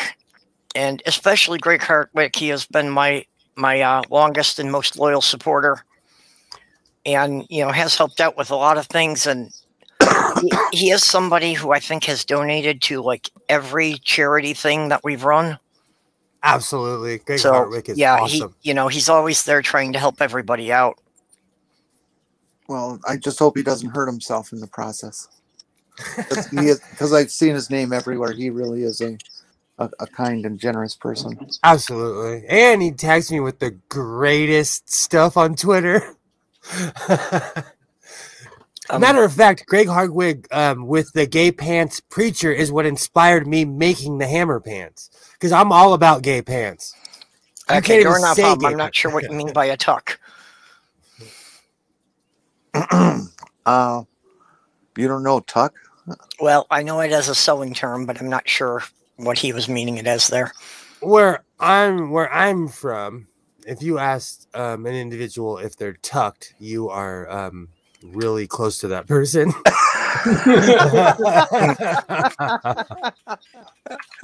Yes. I think there was a movie about that. I think I know. Let's just say it's not something I have to do any longer. Matter of fact, that's something I haven't heard in a long since my Hollywood days before it got gentrified and ruined.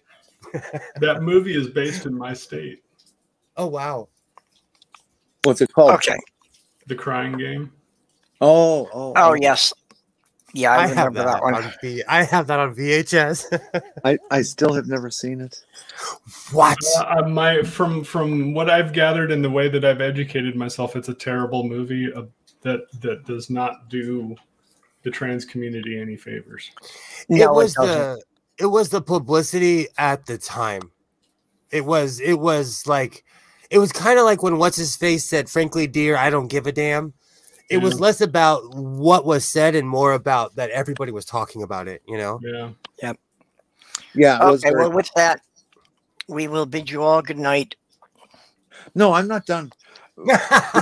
Well, I went through this period for way too many years where I would avoid watching movies that I heard or knew had a content that even touched on transgender issues or homosexual issues, Like because I was afraid that I would watch it and people would see me watching it and they would assume and figure out that I was a trans and that, you know, all hell would break loose and stuff.